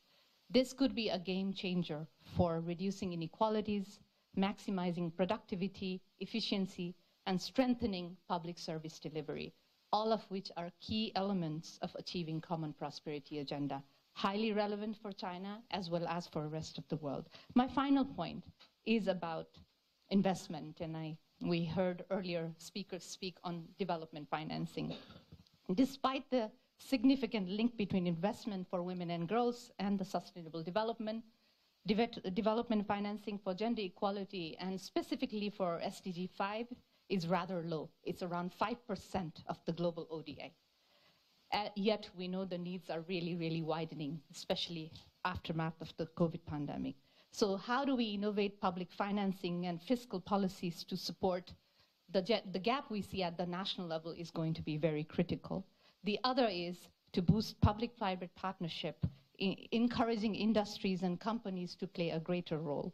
In this regard, UN Women has been working with over 263 companies and firms to implement what we call the Women's Empowerment Principles, the WEPs, a standard for promoting responsible business practices and creating favorable environment for women and girls. The increasing number of Chinese companies with interest in corporate social responsibility for gender equality, I believe, is a huge opportunity for us to promote common prosperity agenda. More importantly, China's global footprint as the international development partner is ever increasing and gaining momentum, and we've heard plenty about that. And we really hope that China's recent commitment for prioritizing women's empowerment as one of the main areas of international cooperation will garner greater global solidarity and multilateral support to closing the gap in financing for gender equality everywhere. China's continued leadership and commitment for convergence of support and resources is really, really crucial at this stage. And we as UN Women hope to work with China to promote women's rights, needs, and interests in other developing countries through South-South cooperation projects, technical exchange, think tanks like the one we are here today, and knowledge sharing.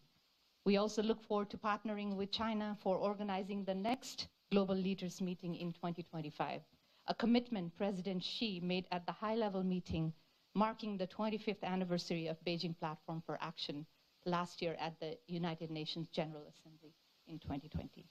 To conclude, China's achievements and progress provide valuable lesson for the world for global development.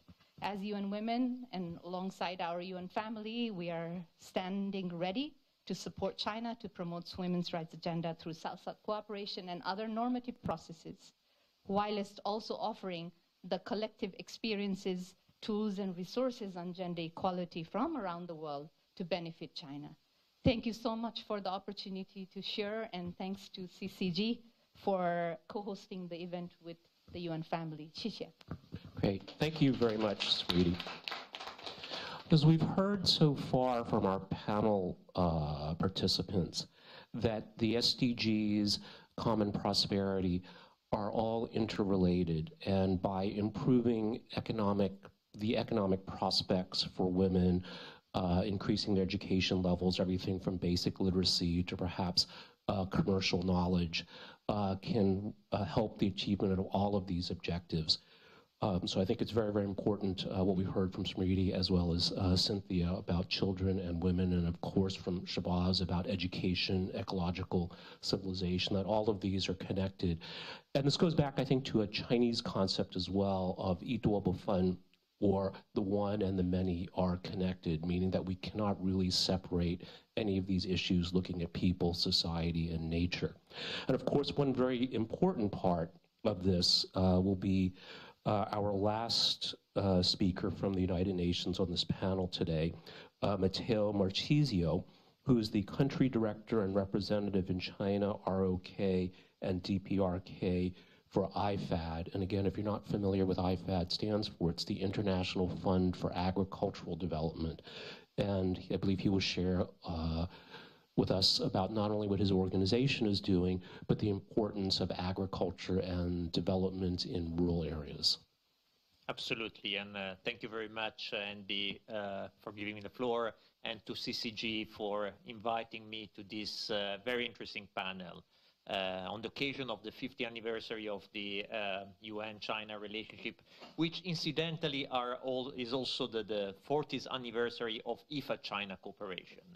1981 was the year in which IFAD, which is a UN agency but also an international financing institution, provided its first concessional loan to China to finance a project on rural development in Inner Mongolia. And over the past 40 years, IFAD, the International Fund for Agricultural Development, has supported China in its effort to reduce poverty reduction and develop rural areas. We have been working in the most poor and remote areas, targeting, working with the most vulnerable segments of the population, rural farmers, smallholder farmers, women, and here is the reference to the partnership we have with UN Women on empowering women in rural areas, ethnic minorities, all with the objective of developing rural areas, reducing poverty, enhancing food security in rural areas. So I'm very happy to be here to share my views on how to possibly achieve prosperity in rural areas and how to reduce the rural-urban divide that is currently exists. And when I was, reflecting a bit, I was trying the entry point. And the entry point is definitely the announcement that China has eradicated extreme poverty at the end of last year. This was, a remarkable achievement, bringing 800 million people out of poverty in basically 4 decades. To me, it's impressive. No other countries can claim to have brought so many people out of poverty in such a short period of time. However, and probably this is the reason why we're here, inequality has not been addressed. The disparity between the coastal areas and the central and western part of China, between the better off and the worst off regions, and within the same provinces between better off areas and worst off areas, and above all between rural areas and urban areas, the so-called rural-urban divide. Today, about 40% of the population is resident in rural areas, but this percentage is planned to reduce to 30% in 10 years by 2030. The salaries in rural areas are 3 times lower than in urban areas.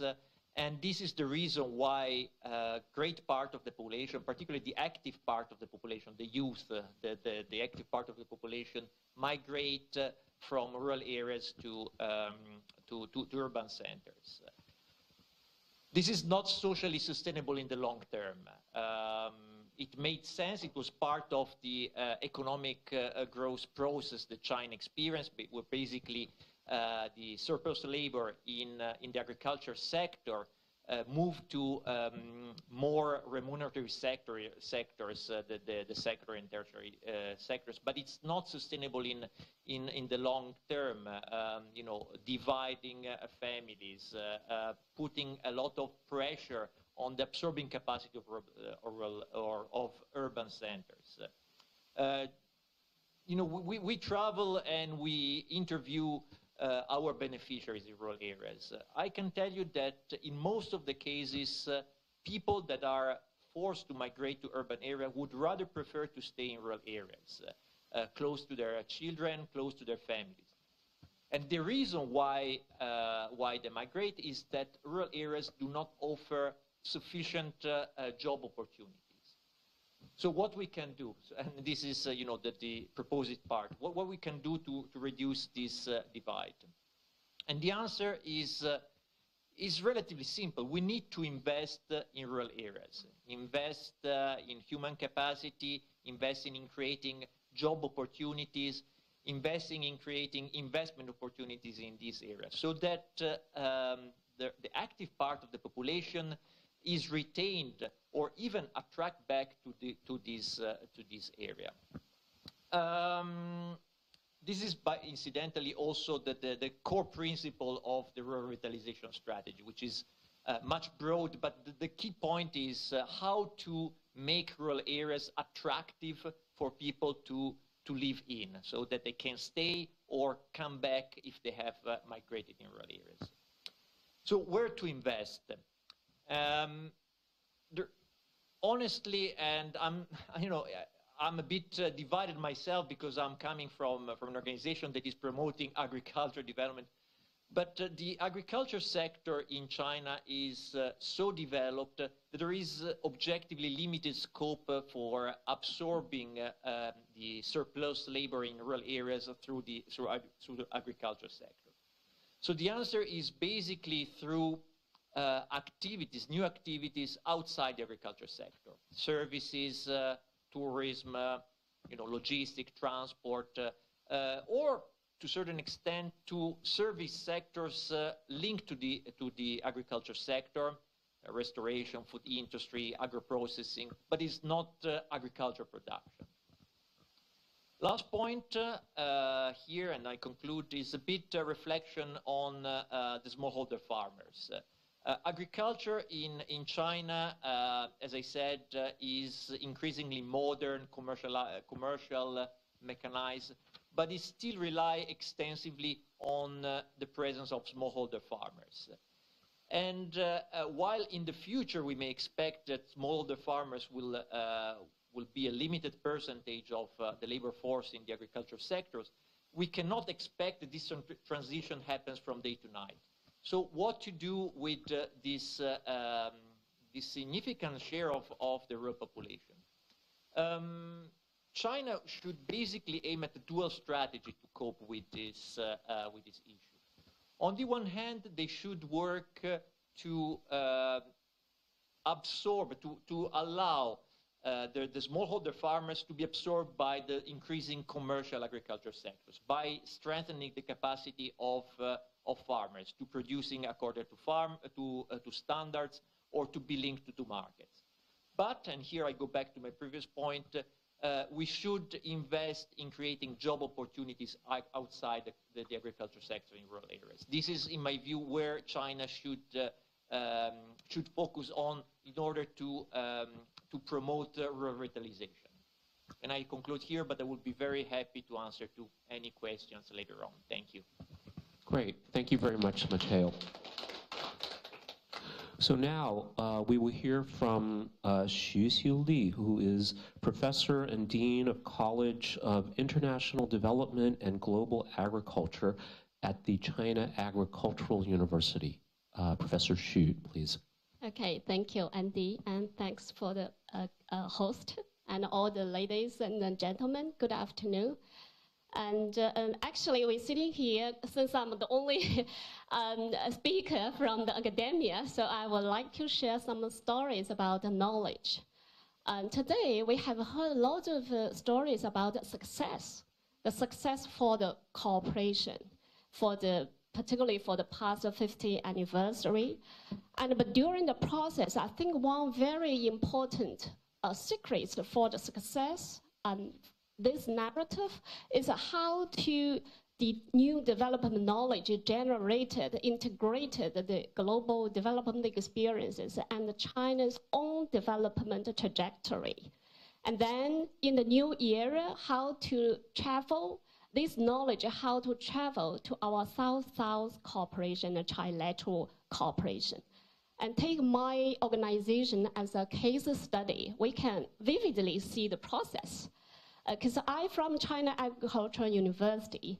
From the team has been working on the development cooperation since the 1980s, since the open door policy initiated.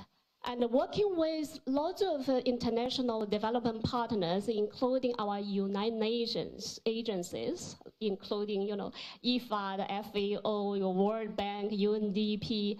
And we well integrated the global development experiences with China rural and agricultural development realities. For instance, we facilitated the participatory community development in the China's own poverty alleviation in the new century. And also including other measures, other approaches like microcredits. And all those measures has been mainstreaming into China's poverty alleviation strategies. And then we, through the process, we provide technical assistance, including development program planning, implementation, monitoring, evaluation, and knowledge product production and dissemination. But then move to the new century. What should we do? We found a new situation. Lots of our development partners started to seek new knowledge to see how we facilitate South-South cooperation in Africa. And so since the 2011, early even into the 2009, we started a project in Tanzania. And starting from one village to two village to 10 village, from one household to now thousands of households in the local area. And what we should do, we're using the community development strategies and working with local different actors from the government, from central level to the local level, and also local universities, and as well as our United Nations agencies. And so this, from the process, we actually do the things like including capacity building, including the technology, but these are appropriate technology dissemination, as well as, the dissemination. So from this, we call it two development experiences sharing. One is a hard copy. It's a kind of a labor-intensive technology. Another is a kind of a soft, to facilitate how the local government working closely with university and the local communities to working for the farmers. Facilitate them to the fields and to see even, learning and sharing how we did and how we practiced in China, but to see whether it works out in Africa. For instance, we link these different government officials to the local communities, make like a match, and to improve the efficiency. And later, after 10 years, we found that this sustainability has been ensured to a certain degree. And we analysis why it come out. We found that firstly, we're working very closely with the, from the Tanzania government. The development cooperation, or this kind of South-South cooperation, should be very emphasized about the ownership of the local stakeholders. So from the central level to the local level, every time now we use WeChat, even during the pandemic, we cannot see each other. So we interact every day. It seems that we use WeChat, and also in the forthcoming FOCA, we still have a forum to facilitate the dialogue during the pandemic. So we think that including the local stakeholders, particularly about the government role, the ownership is very important. Secondly, we facilitated to create synergies among the different stakeholders, including government, including universities, including local communities. Previously, I think before 10 years ago, some of the professors from Sukiani Agricultural University, the local biggest university, will feel very strange.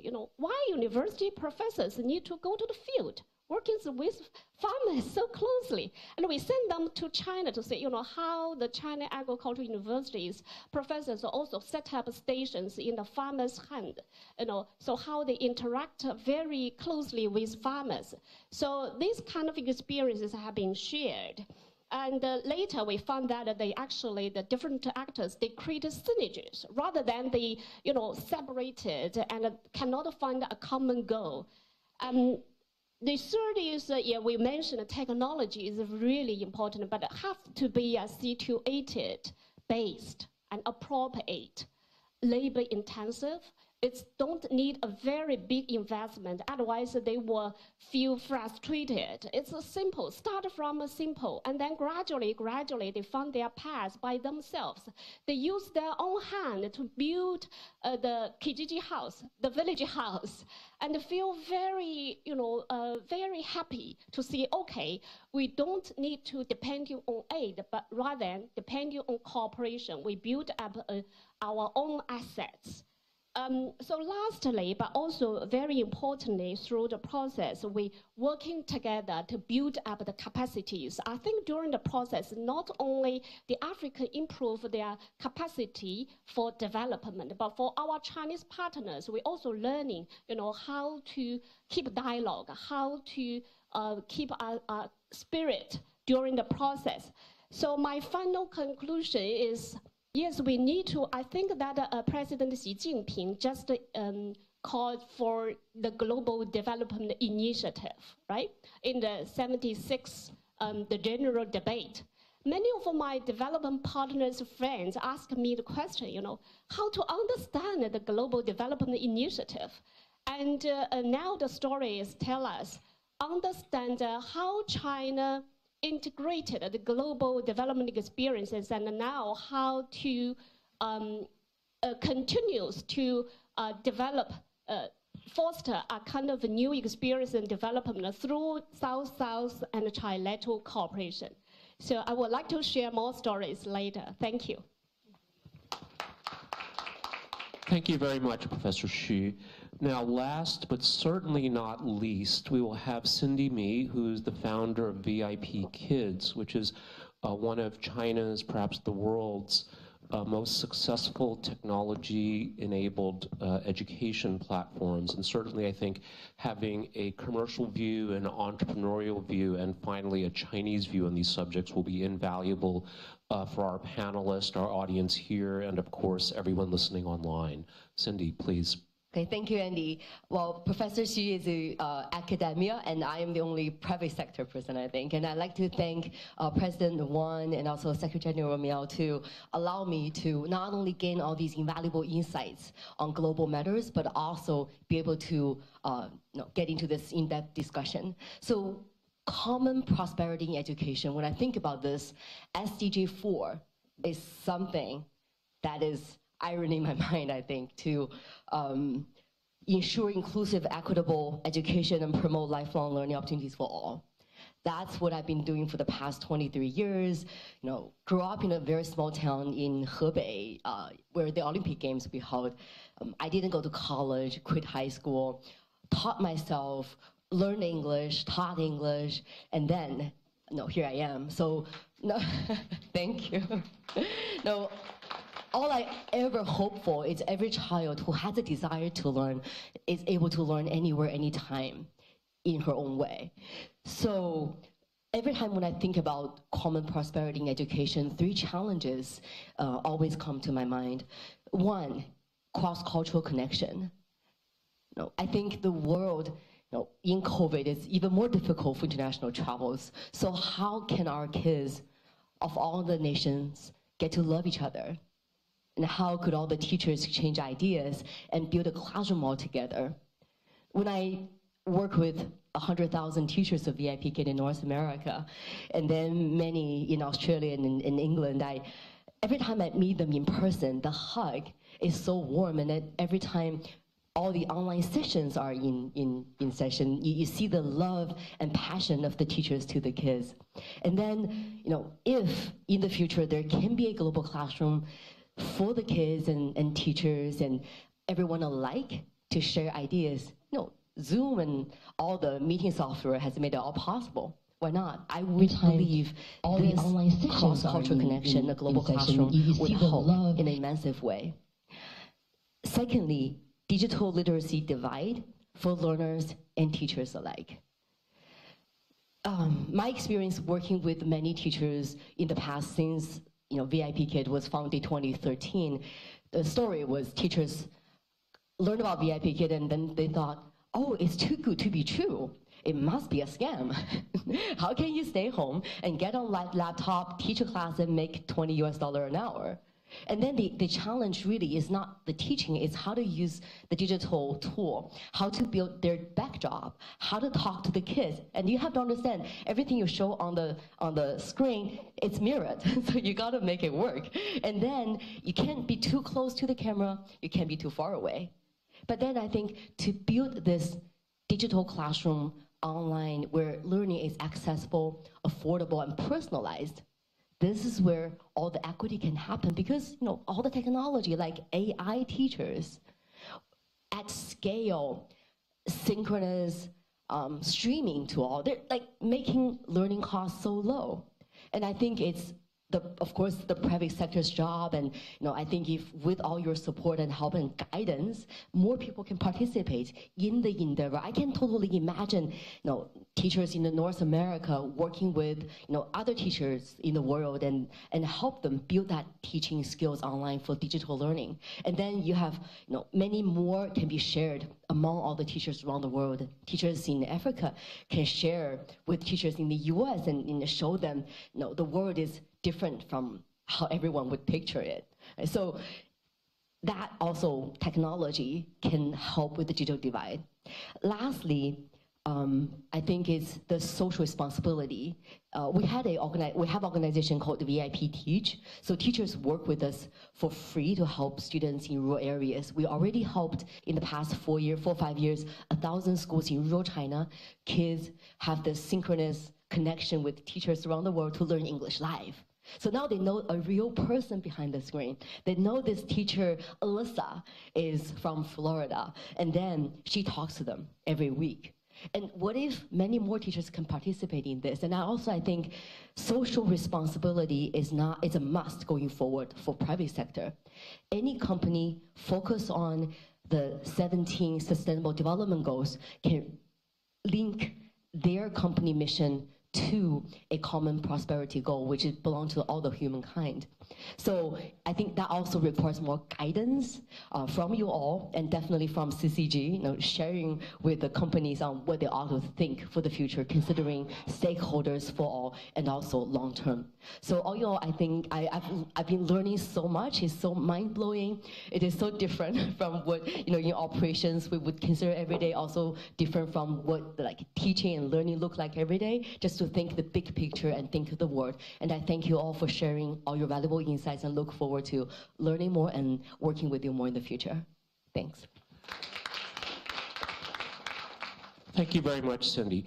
So let me make an attempt at briefly summarizing the many rich and robust comments and insights that have been shared here today. I think, first of all, the importance of children, the importance of women, the importance of education, focusing on agriculture as drivers for sustainable in an ecological sense, but sustainable in an economic and social sense as well, is vitally important, as we've heard from our UN colleagues here today. And as Professor Xu touched on, the importance of working with countries. And what struck me in particular is the importance of integrating theory and practice, which, if we know about Chinese philosophy, is one of the key concepts, that we cannot just think of ideas, we should not just be moving our hands, working hard, but we need to link these together, which is in some sense different from a more Western metaphysical tradition, and that even professors should be out in the field getting their hands dirty. And of course, I think Cindy's story is very inspirational, and that what made me think of, what your story made me think of is two things. One, the importance of digital inclusion. So you talked about a digital divide, and we know that one of the things that China has been doing and been very successful at is developing, distributing, and selling inexpensive smartphones in parts of the world like Africa, South Asia, and especially for women. The ability to be online opens doors to education, opens doors to other forms of empowerment, economic empowerment, social empowerment. And there are many, many more Cindy Me's out there in India, in Nepal, in parts of Africa as well. And the last point I want to make is that digital inclusion today also means financial inclusion. So we know that in the financial world, banking people is very expensive. If you have to build branches, brick and mortar branches, it's very expensive. But also, providing these services can be prohibitively expensive for the poor. And one of the exciting developments this year, I think that's very important, besides the number of things we heard from our illustrious keynote speakers, our panelists, is the rollout of China's digital currency, the central bank CBDC, or the digital yuan, because what that provides the ability to, at least theoretically, zero transaction cost micropayments. And when you think about merchants, whether you're a woman operating a small convenience store in a village with a QR code with no hardware investment cost other than an inexpensive smartphone, you can now enjoy not only digital inclusion but financial inclusion as well. That this can really be a game changer around the world. I want to end on 2 points. One that, as His Excellency Wu Hongbo touched on, that China has put 5 million officials in the field to achieve this goal of poverty alleviation, and that this kind of political will with the execution ability is vital, and that countries around the world hopefully will see this and look for ways that are locally, nationally appropriate to achieve similar kinds of results. And lastly, as Professor Lee mentions in his book, that we really do need to make central the linkages between people, society, and nature. So in the interest of time, I was informed by Dr. Tang that we do need to end here. I apologize, not that we won't have time for further discussion or Q&A with the audience, but I'm sure our panelists would be more than happy to take questions, and I'm certainly happy to take questions afterwards. And I want to thank everybody for their time today, for their valuable contributions, and I will end it here and turn it over to Zun Ahmed, who will be moderating our second panel. Over to you, Zun. Thank you, Andy. What an inspiring panel discussion this has been. And I would also like to add the keynote speakers also. I think each person contributed something that has shifted what I would like to introduce our intended topic with.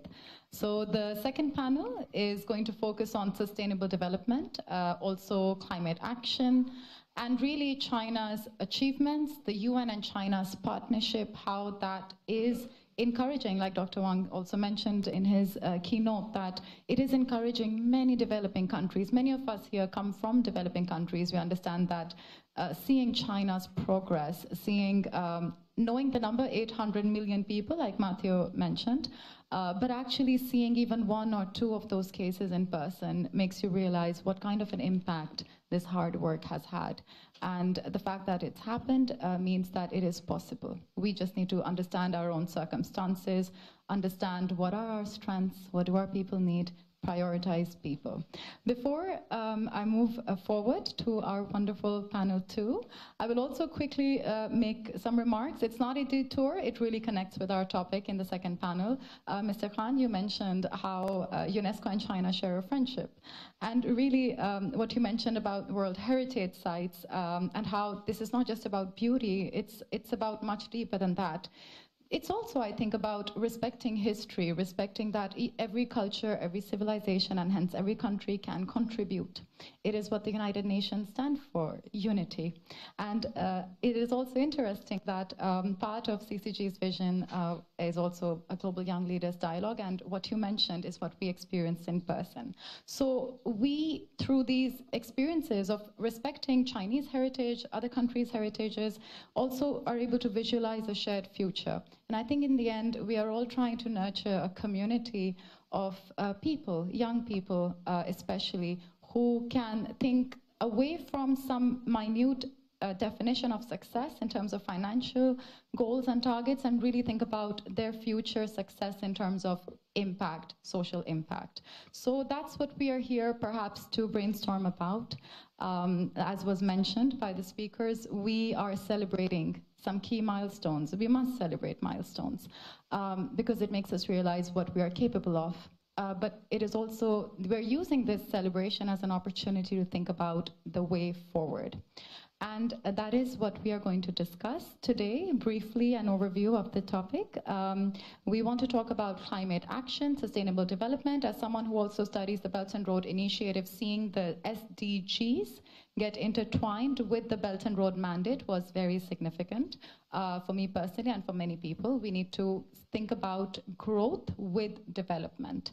How can we also convince decision makers? For instance, someone mentioned this, that we're not just talking about ideas, we need to see them into practice. We need to provide the right incentives. And therefore, we must also think about ways that we can incentivize national governments to think in a broader sense, to think about the fact that sustainable development is the sustainable way forward for them as well. These are key decisions that need to be made. And as I mentioned earlier, we need to think about how youth can be engaged in a more effective way. So without further ado, let's give the floor to our first speaker, Ms. Beat Trunkman from UNDP. You will talk, if you could talk about sustainable development globally, China's experience, and also the critical question, financing. The floor is yours. Thank you very much, Zun, and thank you to the China Center for Globalization and the Resident Coordinator's Office also for organizing today's event to celebrate China in the United Nations, 50 years of China in the United Nations, and the partnership between China and the United Nations. Now, before I fast forward, let me follow the example of my colleagues to also just say one quick word about UNDP in China. UNDP opened our offices in 1979 when the UN presence in China was established. So we just celebrated the 40 years. And I think as part of these 40 years of partnership, we've really seen the nature of partnership moving from classical technical assistance programs, training, supporting the implementation of village-based, large-scale poverty programs, to looking together with China at the next frontier of development and providing advice on those critical frontier issues such as the green economy transformation, the digitization, SDG financing, but also South-South cooperation, China as an actor on the international scene, a provider of South-South cooperation, supporting the sharing of China's lessons and achievements, but also supporting alignment of China's provision of assistance with the global agendas and the SDGs. And on a personal note, I mean, you can see from the programmatic shift how vastly China has changed. The China of '79 is obviously not at all anymore the China of 2021. And I can personally attest to that because I actually served here as a young officer in the end 90s, 2000s with UNDP, literally my first and a half type of job with UNDP. And, you know, that the China of that time and the programs that we ran in that time is literally irrecognizable. It is not the same at all. And it really goes to show how deep the transformation and how fast the change of China is over the last 4 decades. Now, as we gather sort of looking forward, I think climate change is undoubtedly, I think, the biggest challenge of our times.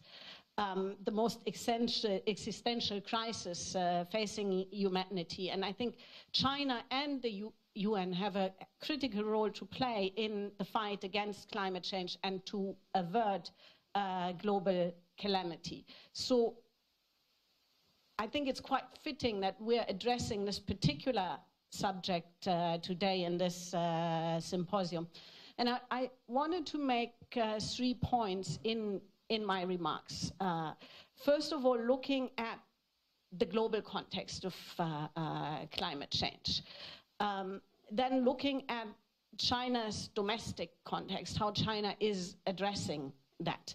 And then thirdly, looking at financing the transition to carbon neutrality and UNDP's work in that area, in particular in China.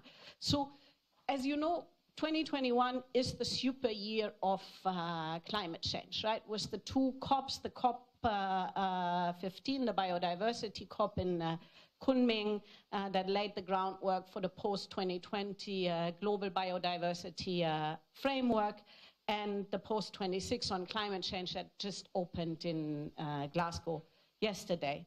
Now, with the current country commitments that we have, the so-called nationally determined contributions, the world is on pace for a catastrophic 2.7 degrees in warming, right? The resident coordinator quoted the Secretary General, he calls it code red. And therefore, to stay within the 1.5 degrees, within the 1.5 degrees, current action, concrete action and concerted efforts, I think, are very much needed. Climate change is obviously not an issue that one country can deal with alone. It transcends borders. And I think as such, the COP26 is the moment for international cooperation that the world really cannot afford to squander. So China has an important role to play on these agendas. And I think President Xi's announcements on the Kunming 1.5 billion renminbi biodiversity fund, but also the announcement on the stop of building coal power plants overseas are critical and very much welcome signals.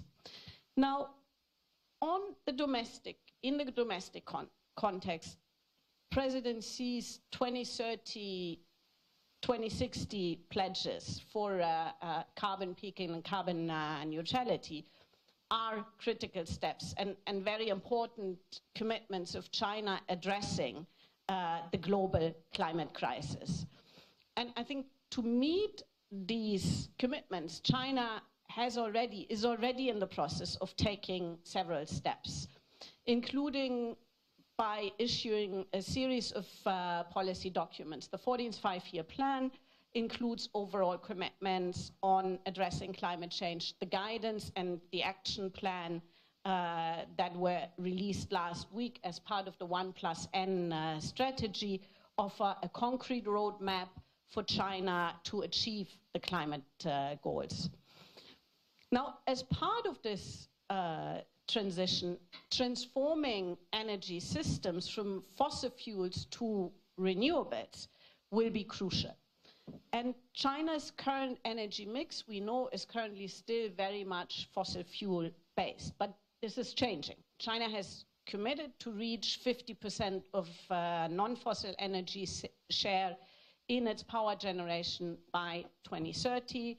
And China's low carbon economy sectors are actually benefiting from this shift. If you look at grid technology, if you look at industries and battery storage, if you look at e-vehicles, e-mobilities, and all of which China is a leader. Now, I think building on these concrete plans that just came out as part of the 1+N strategy, China now has the opportunity to accelerate further the progress towards carbon peaking and carbon neutrality.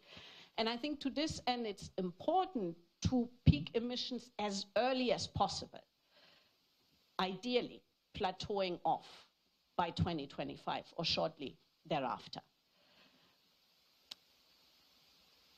So now, there are many policies that will require focus to address the climate crisis, such as the energy transition or green jobs, or the just transition, carbon pricing, fossil fuel subsidy reform.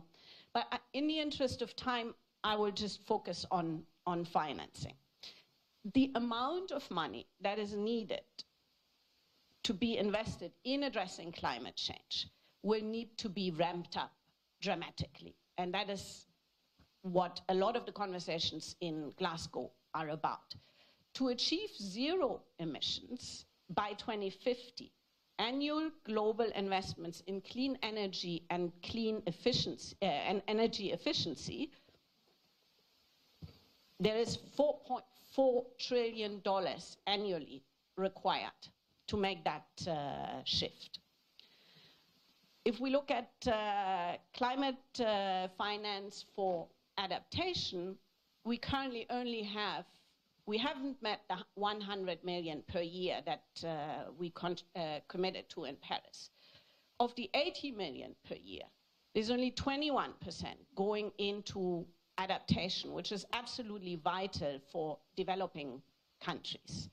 And so quite far off from the 50-50 ratio that Paris had committed to. For China to achieve carbon neutrality, an additional $20 trillion of investments in the energy transformation will be required between 2020 and 2050. So we're talking massive amounts of monies, right? And to address all of this, I think that there is a few levers that we can look at. First is redirecting public investments and government budgets from climate nature negative to climate nature positive.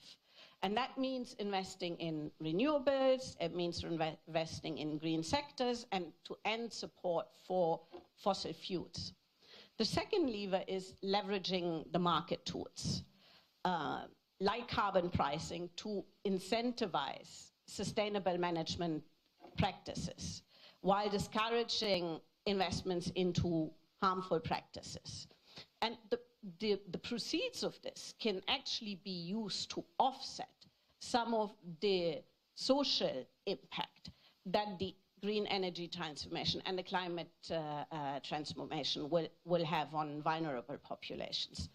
The third lever is creating policy incentives for corporate investments into green development and ensure corporate accountability and encourage green finance tools to be used by financial institutions.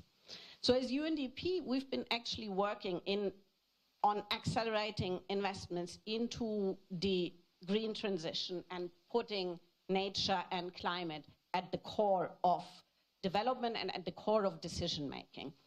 Globally and in China, we've, for example, worked on investment standards and taxonomies to have direct investments towards the SDGs and nature-positive, low-carbon pathways. UNDP is also the secretariat of the G20 Sustainable Finance Group, which is co-chaired by the US and China, and which coordinates efforts on mobilizing international green finance and aligning financial systems with the global finance goals. UNDP also has the Biodiversity Finance Initiative that develops national biodiversity finance plans and implements finance solutions to close the global biodiversity financing gap. And BioFin actually operates in 40 countries. China has just joined this effort this summer. And together with the Norwegian government, UNDP supported China in the establishment of the national carbon trading market, which opened in July and is the largest emissions trading system in the world. So there's a lot going on, and I think as UNDP, we've been a proud partner of these efforts over the last few decades on addressing climate change and biodiversity. Climate change continues to be the centerpiece of our new country program, and we stand ready to continue supporting China in addressing these issues going forward, contributing to global development and to averting catastrophic climate change and biodiversity loss. Thank you. Thank you. Thank you so much, Beate. Really, when we talk about these hard numbers and think about what all needs to be done, maybe some creative ways to nurture young people, children. This should be household conversation, these common problems, common challenges. These should be the numbers we should be quoting, incentivizing people to work towards something that is affecting all of us. So one initiative that I came across in China is how little children between 8 to 12 year olds are doing COP26, basically something like Model UN, Model COP26. And I think, I mean, I never had this kind of an education, but if collectively, globally, we can think of more creative ways for people to realize how dire the situation is, then perhaps those gaps can be filled faster. Thank you so much. And with that, Ms. Justine Colson, your comments will be directly connected, because we're not just talking about, here we're talking about where we are lagging behind, and you will talk about the connection between health and climate change, really how people are being affected by this, and what are the possible solutions. What can possibly be done? So the floor is yours. Thanks so much, Suna. I think just building on Beate's comments, appreciation to our hosts and our speakers today. And just to introduce my agency, so I work for UNFPA, which is the United Nations Population Fund. We've had a presence in China for over 3 decades, and during that time really worked closely in cooperation on issues of population dynamics, sexual and reproductive health, empowerment and well-being of women and young people. And I think going back to Director General Tian's comments, you know, as China has really seen a phenomenal improvement in terms of addressing maternal mortality and maternal health, now really leveraging that expertise in China to focus on less developed countries and to take that expertise out with the foreign assistance that China's providing. So I'm really pleased to have an opportunity to talk about the interlinkages between climate change and health. And the reason for that is because very often, particularly at the time of a COP, and as you know, COP26 started on Sunday in Glasgow, the focus tends to be much more on the issues that Beate touched on. So those themes and issues around emissions and financing of mitigation measures, and sometimes the linkages between climate change and negative health outcomes can get lost. But we know on a daily basis that populations all around the globe are experiencing negative health outcomes because of climate change. So we know that when we see extreme weather events, rising sea levels, heat stress, poor air quality, linked to those, you will see increased morbidities and increased mortalities. And sometimes those are acute. So for example, if you look back to July when we saw the extreme heat dome in North America, the numbers of people that died because of that were really very clear. But there are also sometimes hidden longer-term effects that we're seeing. So for example, there's a growing body of research focusing specifically on the challenges that outdoor workers are facing. So those in construction, those in agriculture, where repeated exposure to extreme health is actually creating chronic health problems. And the health sector agencies such as ours, WHO, and other players in the health sector are really starting to think through what we can do to address these problems. So to really put climate change and health on the agenda, just last month, WHO launched a report on climate change and health, which was developed in partnership with agencies such as mine, and actually over 150 organizations from around the world that are passionate on this issue. And that report set out 10 priority actions to address the health crises within the context of climate change. And that report very much recognizes that when you see a temperature increase, whether 1 degree, 2 degrees, half a degree, you will see millions more deaths across the globe. When we look at the relationship between health and climate change, I think of particular concern to UN agencies like mine that focus on health is the fact that the most vulnerable carry the greatest burden of negative health outcomes in this context. So it's not just that climate change is a driver of mortality and negative health outcomes, but it's actually also a driver of health inequality. The very inequalities that we have just spent the last 20 years trying to address since the beginning of MDGs. So at a global level, it's the least developed countries that are the most affected. And for those of you who've been following the lead up to COP26, you will have heard very clearly the voices of leadership from least developed countries, from small isle development states, really calling out the specific challenges, including health challenges that they are facing because of climate change. But then when we look within borders, what we see every time is it's the most vulnerable, again, that carry the greatest health burden. It's the poorest, the elderly, the very young, it's women, it's ethnic minorities, it's those with underlying health conditions who are the most affected. And for those of us who work in international development, we know very often that people have multiple overlapping vulnerabilities that only increases the negative health outcome from climate change. For my own agency, which focuses specifically on sexual and reproductive health, we've been particularly concerned in recent years about the direct and indirect impacts of climate change on maternal health.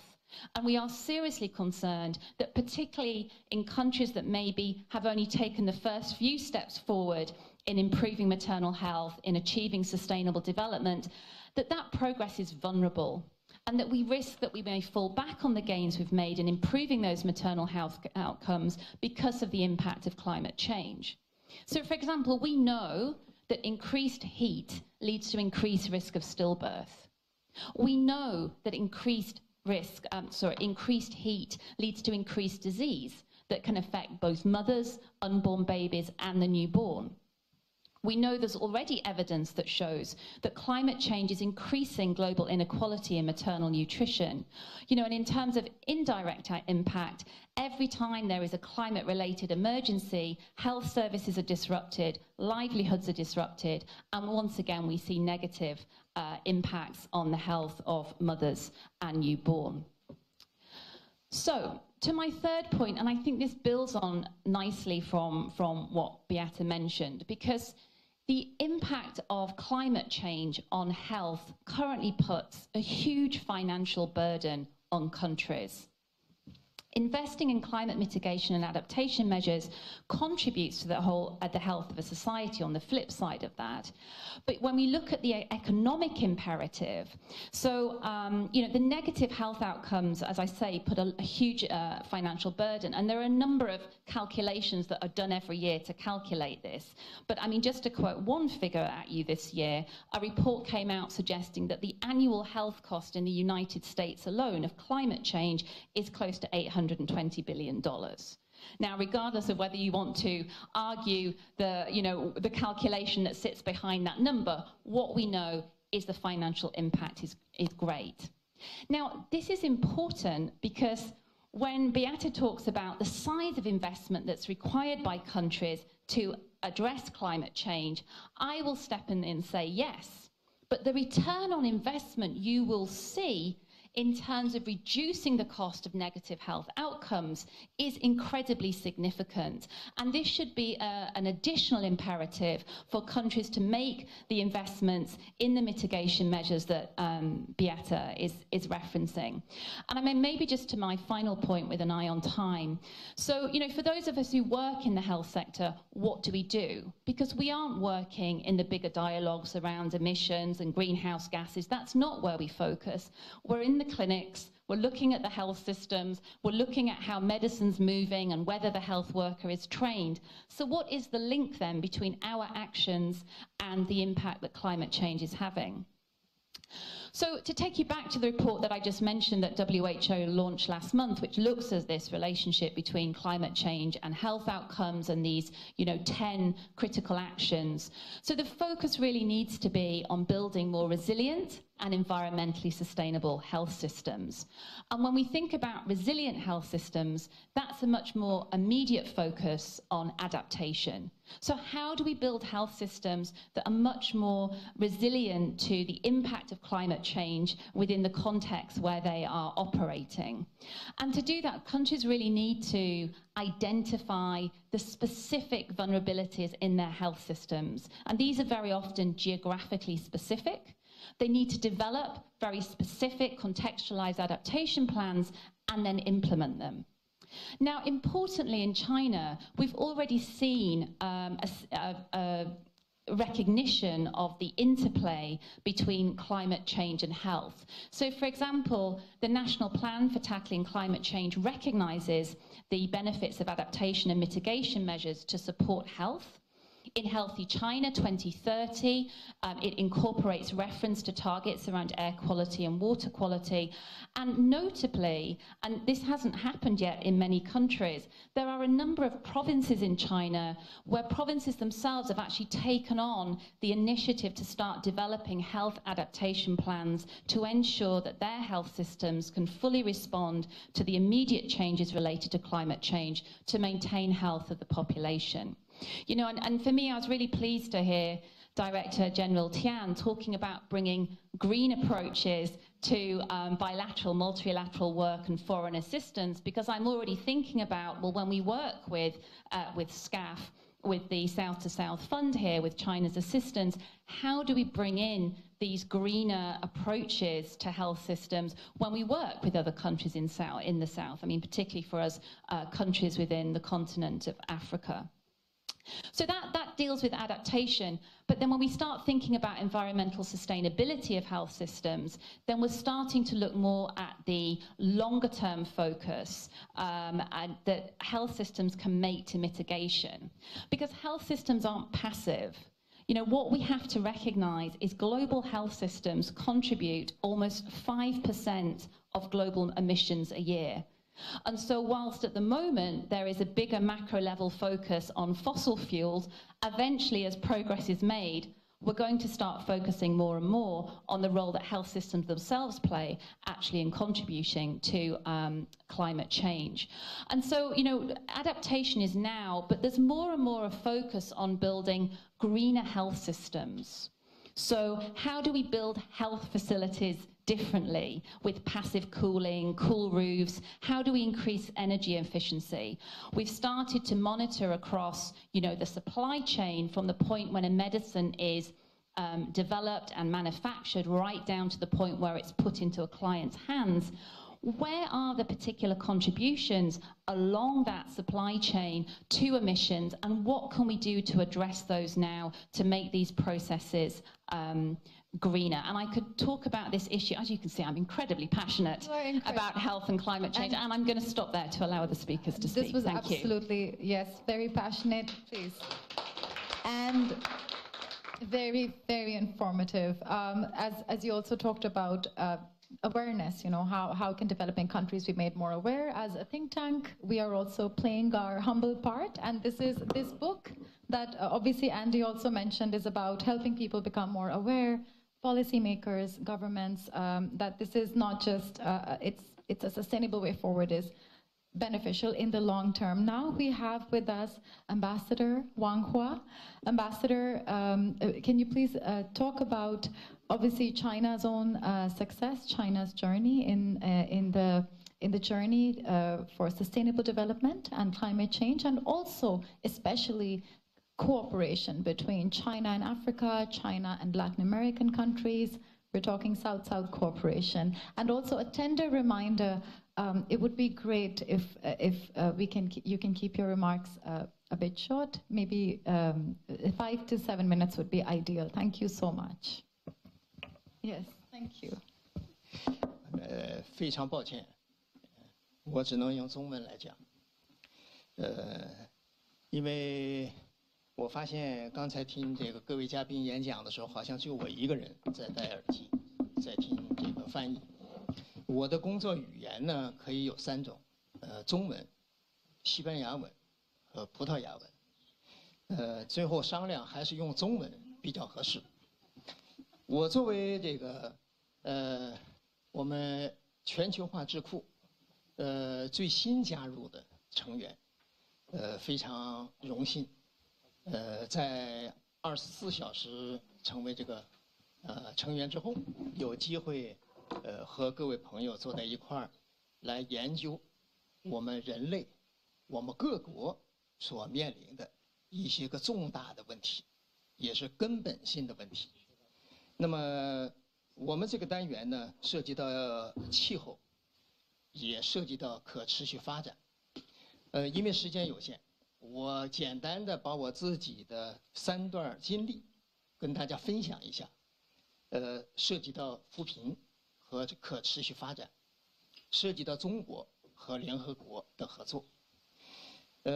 作为一个政府的官员，我曾经有幸在1996年到1997年，在中国陕西最贫困的一个县，担任县委的副书记，县扶贫开发工作的领导小组组长。那么这个县呢，距离西安也就是100公里左右。之所以叫国定贫困县，就是刚才我们莫田先生提到的，按照现在的贫困标准，按照联合国的贫困标准，一个人一天应该是2个美元。而我们那个当时的国定贫困县是1年一个人的收入是不是现金收入，是各种各样的收入来源，包括你家养了多少鸡，可能会下多少蛋，你家种了什么果树，可能会带来果子方面的收获等等，加在一块儿，也就是1000人民币左右1年一个人。条件非常艰苦。那么在这1年的扶贫工作期间，我非常感谢联合国相关的机构与我们中西部地区扶贫工作的支持和帮助。我在那儿了解到了联合国推荐的孟加拉模式、小额贷款模式、支持妇女项目，以及其他的一些个方法。我们借鉴联合国所推荐的这些个方式，把我们中国党和政府的一些具体要求，在这个县，开展了我们轰轰烈烈的扶贫工作。短短的几年，让它由一个陕西省最贫困的一个县，成为了全国当时有一个叫100强县，他也曾经有幸加入过。为什么？因为我们把从日本引进的技术，在它这个黄土高原上，日照好，这个温差大，那么生产出非常漂亮的富士苹果，卖到了莫斯科，也把它当地历史上最有名的滨州梨卖到了越南的河内。它的产品不仅和中国市场，而且和国际市场直接接轨。那么在这个要想富、先修路以及其他方面都做了大量的工作。这是我们在国家的一个国定贫困县的一个例子。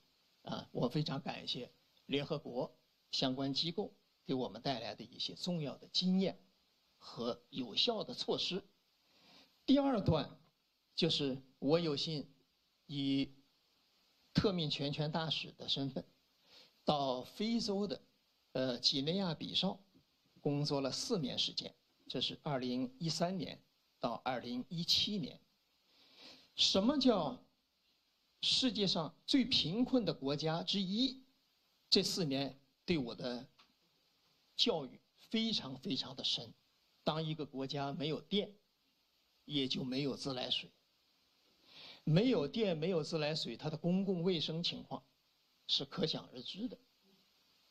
那么，我们和联合国驻几内亚比绍的相关机构紧密的合作，我们甚至于一块儿像今天这样开会来研究，对这样一个极度贫困的国家，国家的国民收入不足以支付公务员工资的国家，我们怎么来解决它的发展问题？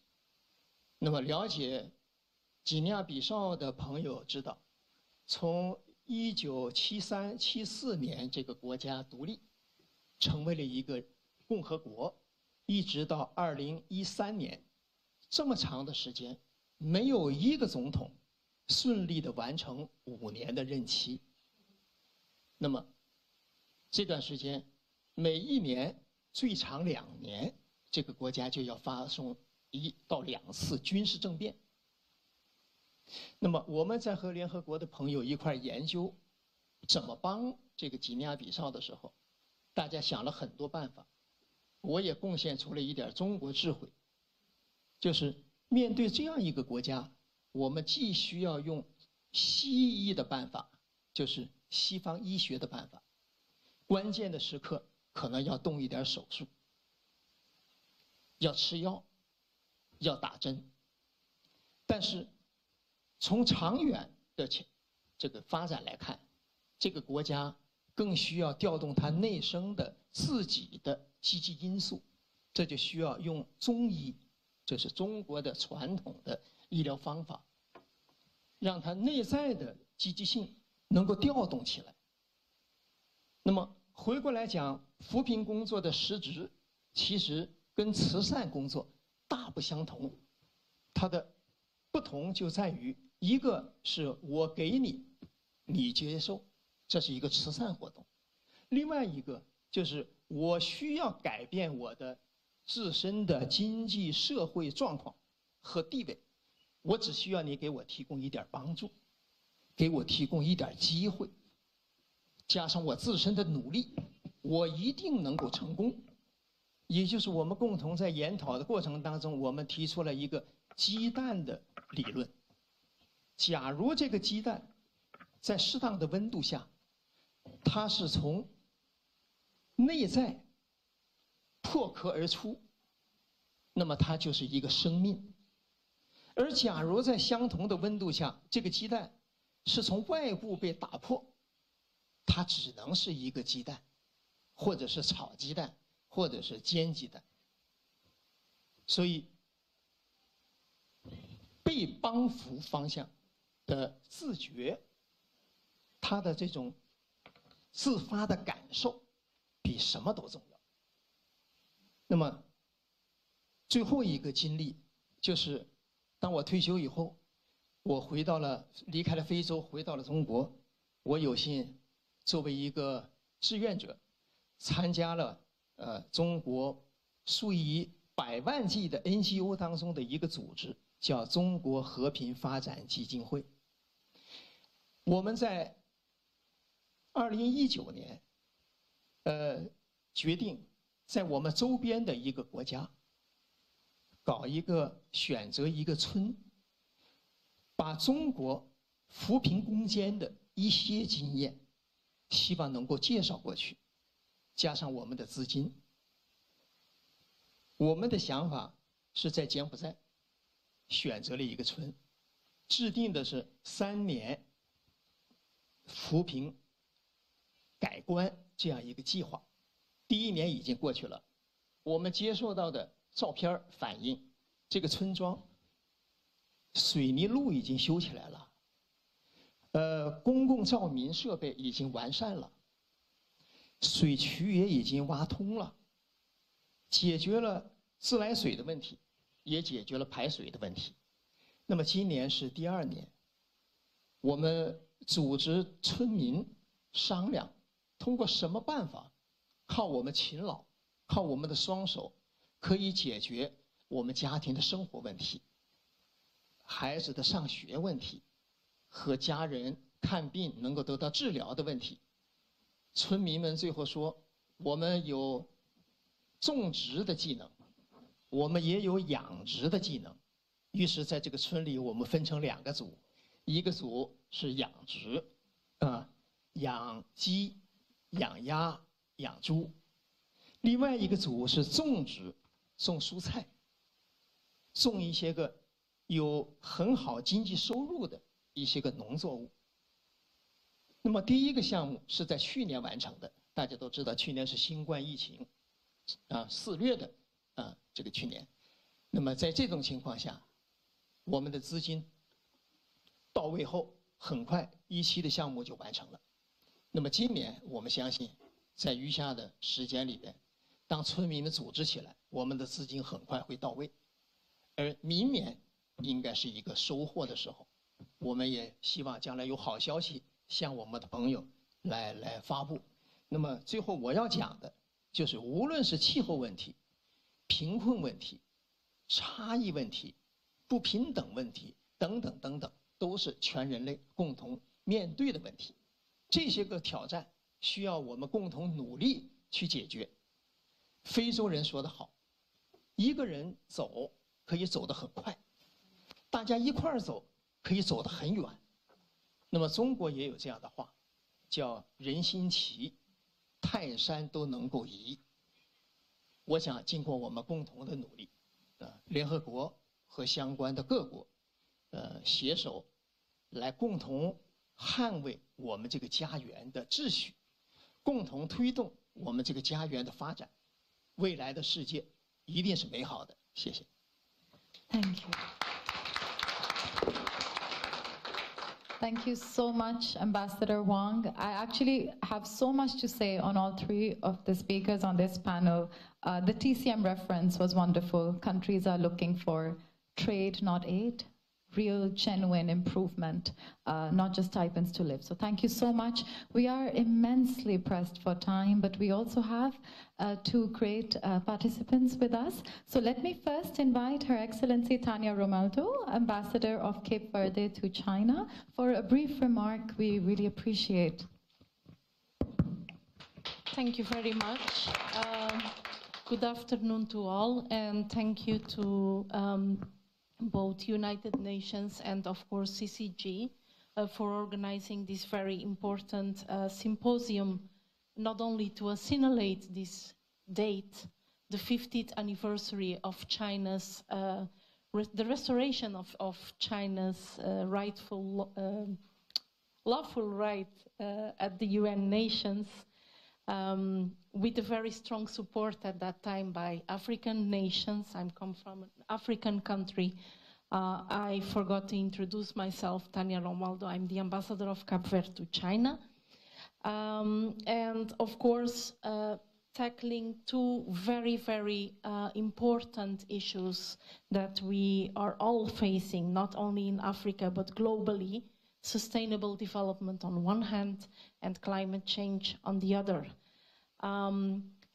I only this morning learned about this symposium, and so I did not bring written intervention, but even so, I did not want to miss it, because coming from a small island state in development, Cape Verde, we are 10 little islands, both topics are vital for us.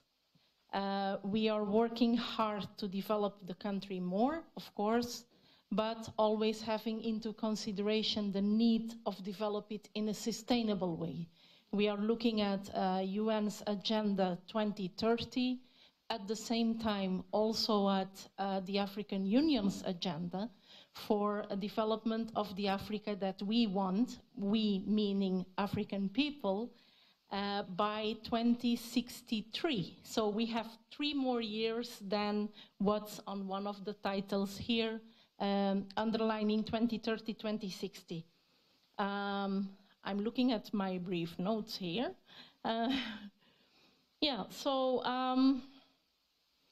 When we talk about sustainable development and climate change, as the previous speakers, UNDP, UNESCO, UN Women, UNICEF, and so on, underlined, we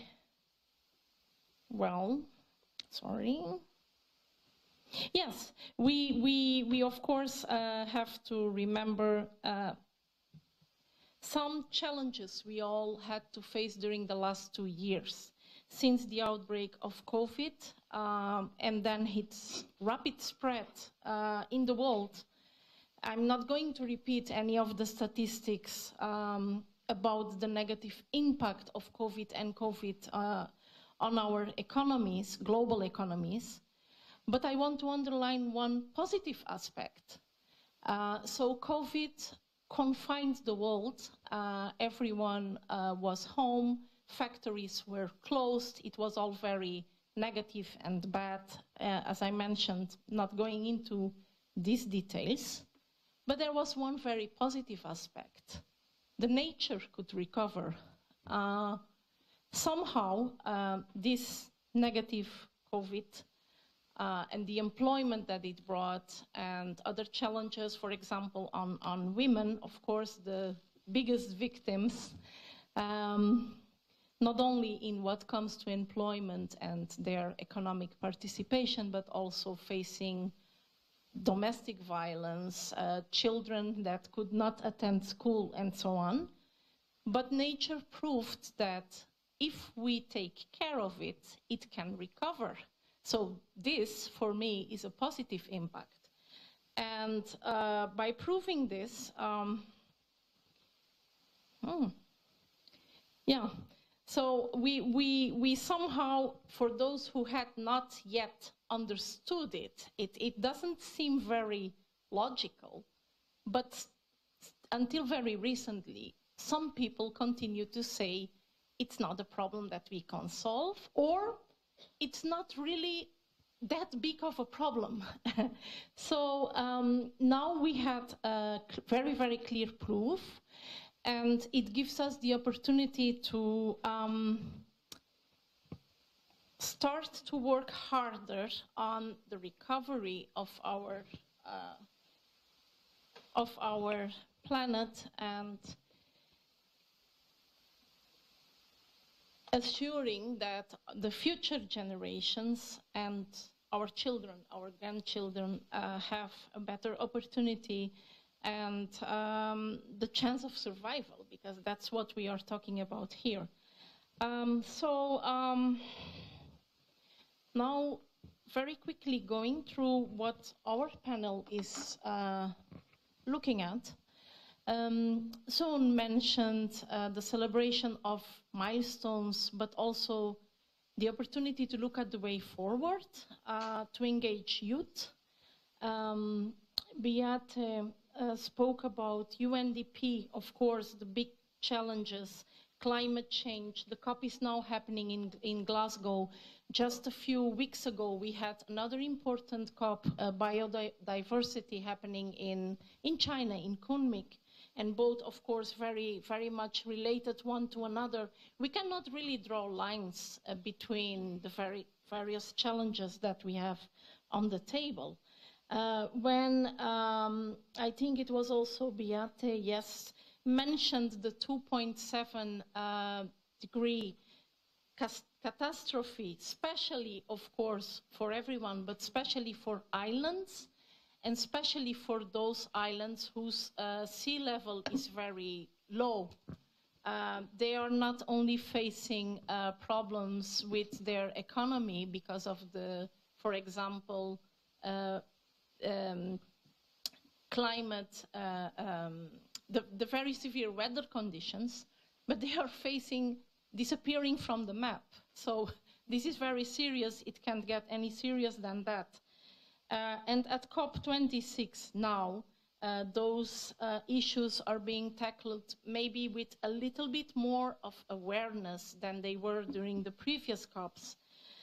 President Xi Jinping just pledged for carbon neutrality at the recent General Assembly of the United Nations.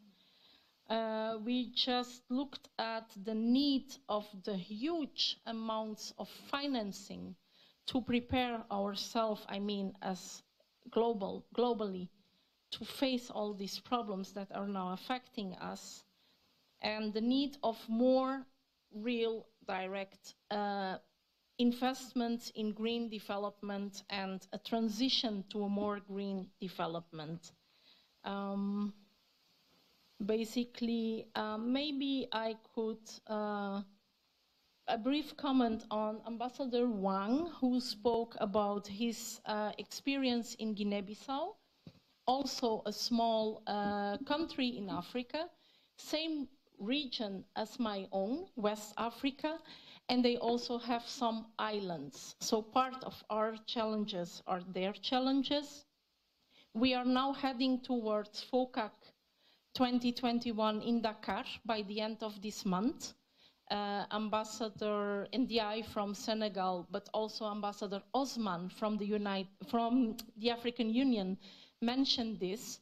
And there is a big opportunity for us to work together as African nations with China, but of course also with the support of UN and its different agencies, because all of the issues that we spoke about here will be also on our FOCAC agenda.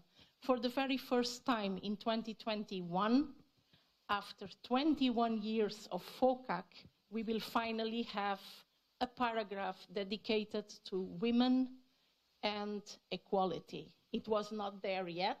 There was only one sentence, one simple sentence, the one where we spoke about the people-to-people exchanges, and this sentence ends with women and youth. But that was it. There was no further development, no mention in the action plan. And so this year, finally, and we are very happy about it, we will also have this issue on our FOCAC documents, outcome documents. Thank you very much. Thank you so much. Thank you. Thank you, Ambassador. Really very important points. And now let's invite Ms. Vivian Tan, Deputy Representative, UNHCR. Brief comments on the topic will be wonderful. Thank you.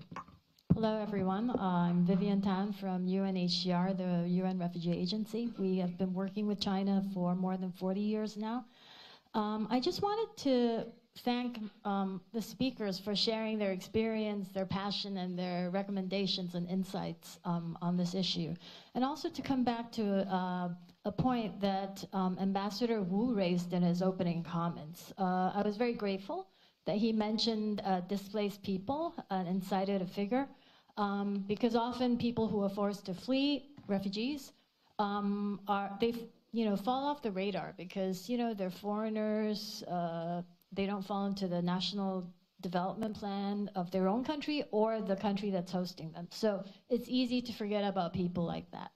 And also what he said was that tens of millions of people have been displaced, not just by conflict, but I think also natural disasters. And this links back to the point that increasingly climate change is becoming a driver of forced displacement, not just conflict, but climate change.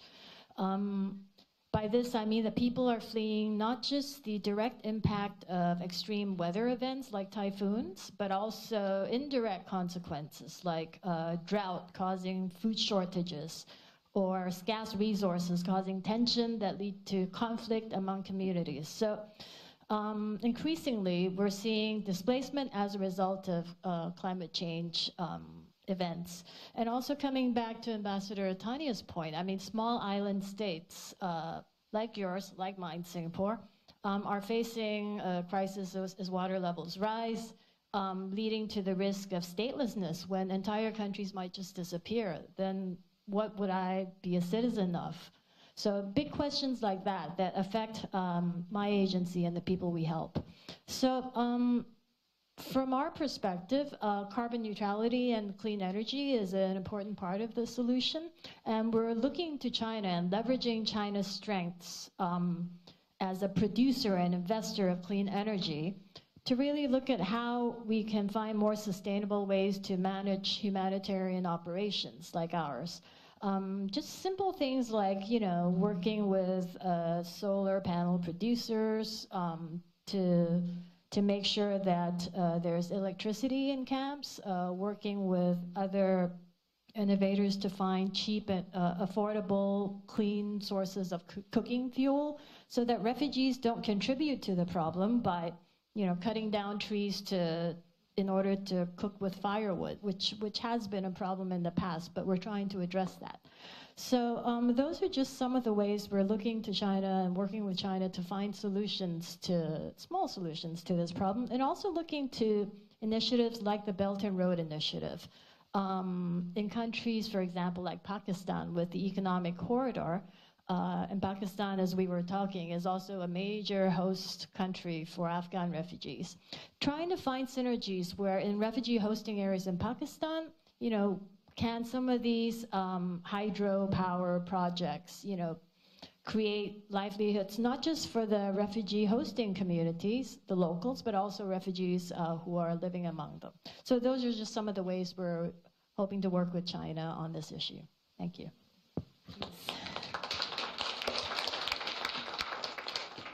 Thank you so much, Ms. Tan. We are truly privileged to have such insightful and inspiring comments and speakers. We are concluding the panel, but the conversation will definitely continue. So thank you so much once again for being with us and for adding so much value to a topic that matters. So with that, let's call Ms. Talian Dubara. Okay, let's have a round of applause for everyone who has participated. And with that, it's without any further ado, let's invite Dr. Mabel Miao. Please. Dr. Mabel is the vice.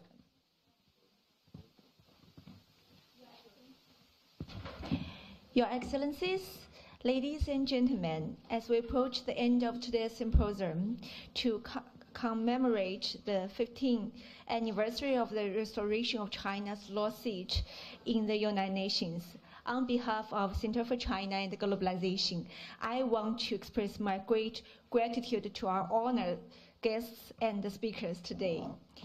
It has been a meaningful afternoon to listen to so many extremely inspiring insights from representatives from the United Nations China family, including UNICEF, UN Women, UNFPA, UNHCR, and UNDP, as well as experts from China Agricultural University, China Foundation for Peace and Development, and Embassy of Cape Verde to China, and CCG fellows, realizing the rights of the children and women and bolstering rural development as important parts of sustainable development are to be guided by the United Nations Charter and the 2013 UN Agenda. China's recent establishment of long-term goal of common prosperity echoes with the SDGs. And as China is supposed to embrace multilateralism on the road towards a green future, carbon neutrality will create numerous opportunities for partnership with the United Nations and its agencies in China in the future. As Mr. Siege Chatterjee, Ambassador Wu Hongbo, DG Tianlin, and Dr. Huiyao Wang all pointed out at the start of this event, the last 15 years of China in the United Nations has been a story of change-making. However, given the global challenges in today's circumstances and the success of the next 15 years of China in the United Nations demands fast actions from all parties involved to defend multilateral cooperation and contribute to global governance and promote sustainable development. Today, we heard so many touching stories of the United Nations and China cooperation in the past 15 years related to the education, women, children, cultural exchanges, agriculture, and climate change, of course, including people mobility. Another important part of today's event is quite impressive for me. As the ambassador from African Union and from Senegal, the friendship between China and Africa go back a long way, and this long-term friendship has laid a fundamental foundation for cooperation between China and African countries. CCG is a strong supporter for this. In December last year, CCG held the Ambassador Roundtable on China and the world in the period of China's 14th five-year plan, inviting over 16 African ambassadors and representatives to discuss new opportunities for international cooperation in the 14th five-year plan, and ways to strengthen cooperation between China and African countries, especially between China and the African Continental Free Trade Area. Today, CCG is also actively engaging in conducting research, drafting policy brief, and engaging in discussing in order to advance this unique friendship between China and Africa. Growing up in the context of the ever-changing China and the world that has become more and more globalized, CCG have passions for promoting globalization and multilateralism and the power of young people in the future of the world. That's why I launched the Global Young Leaders Dialogue, GYLD, last year, supported by Mr. Sajjad Chatterjee and so many ambassadors here and the representatives from UN China family. Thank you so much. Now it's time for young people, young power in China, the world. I hope GYLD can make the Chinese experience more interesting and hope young people around the world can understand China more. Finally, I want to congratulate Mr. Sid Chatterjee and Dr. Huiyao Wang. Under your leadership, we have working for a few months to organize this event, and thanks colleagues from United Nations China offices and the CCG staffs. Without your assistance and without your contribution, we couldn't have the so successful event so far. I believe it's successful. CCG is excited to work shoulder by shoulder by United Nations in China and to embrace multilateralism and do pragmatic work. Thank you, all of you, and we look forward to more cooperation, more 15 years cooperation between China and the United Nations to come. Thank you so much.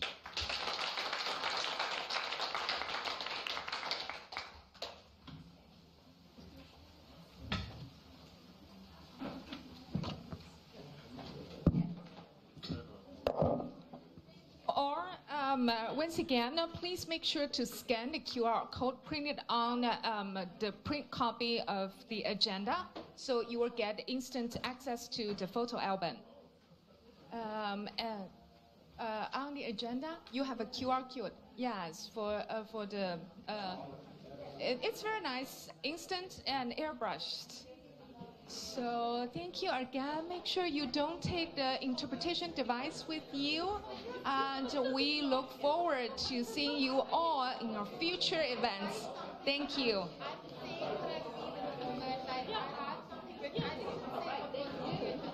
Continue.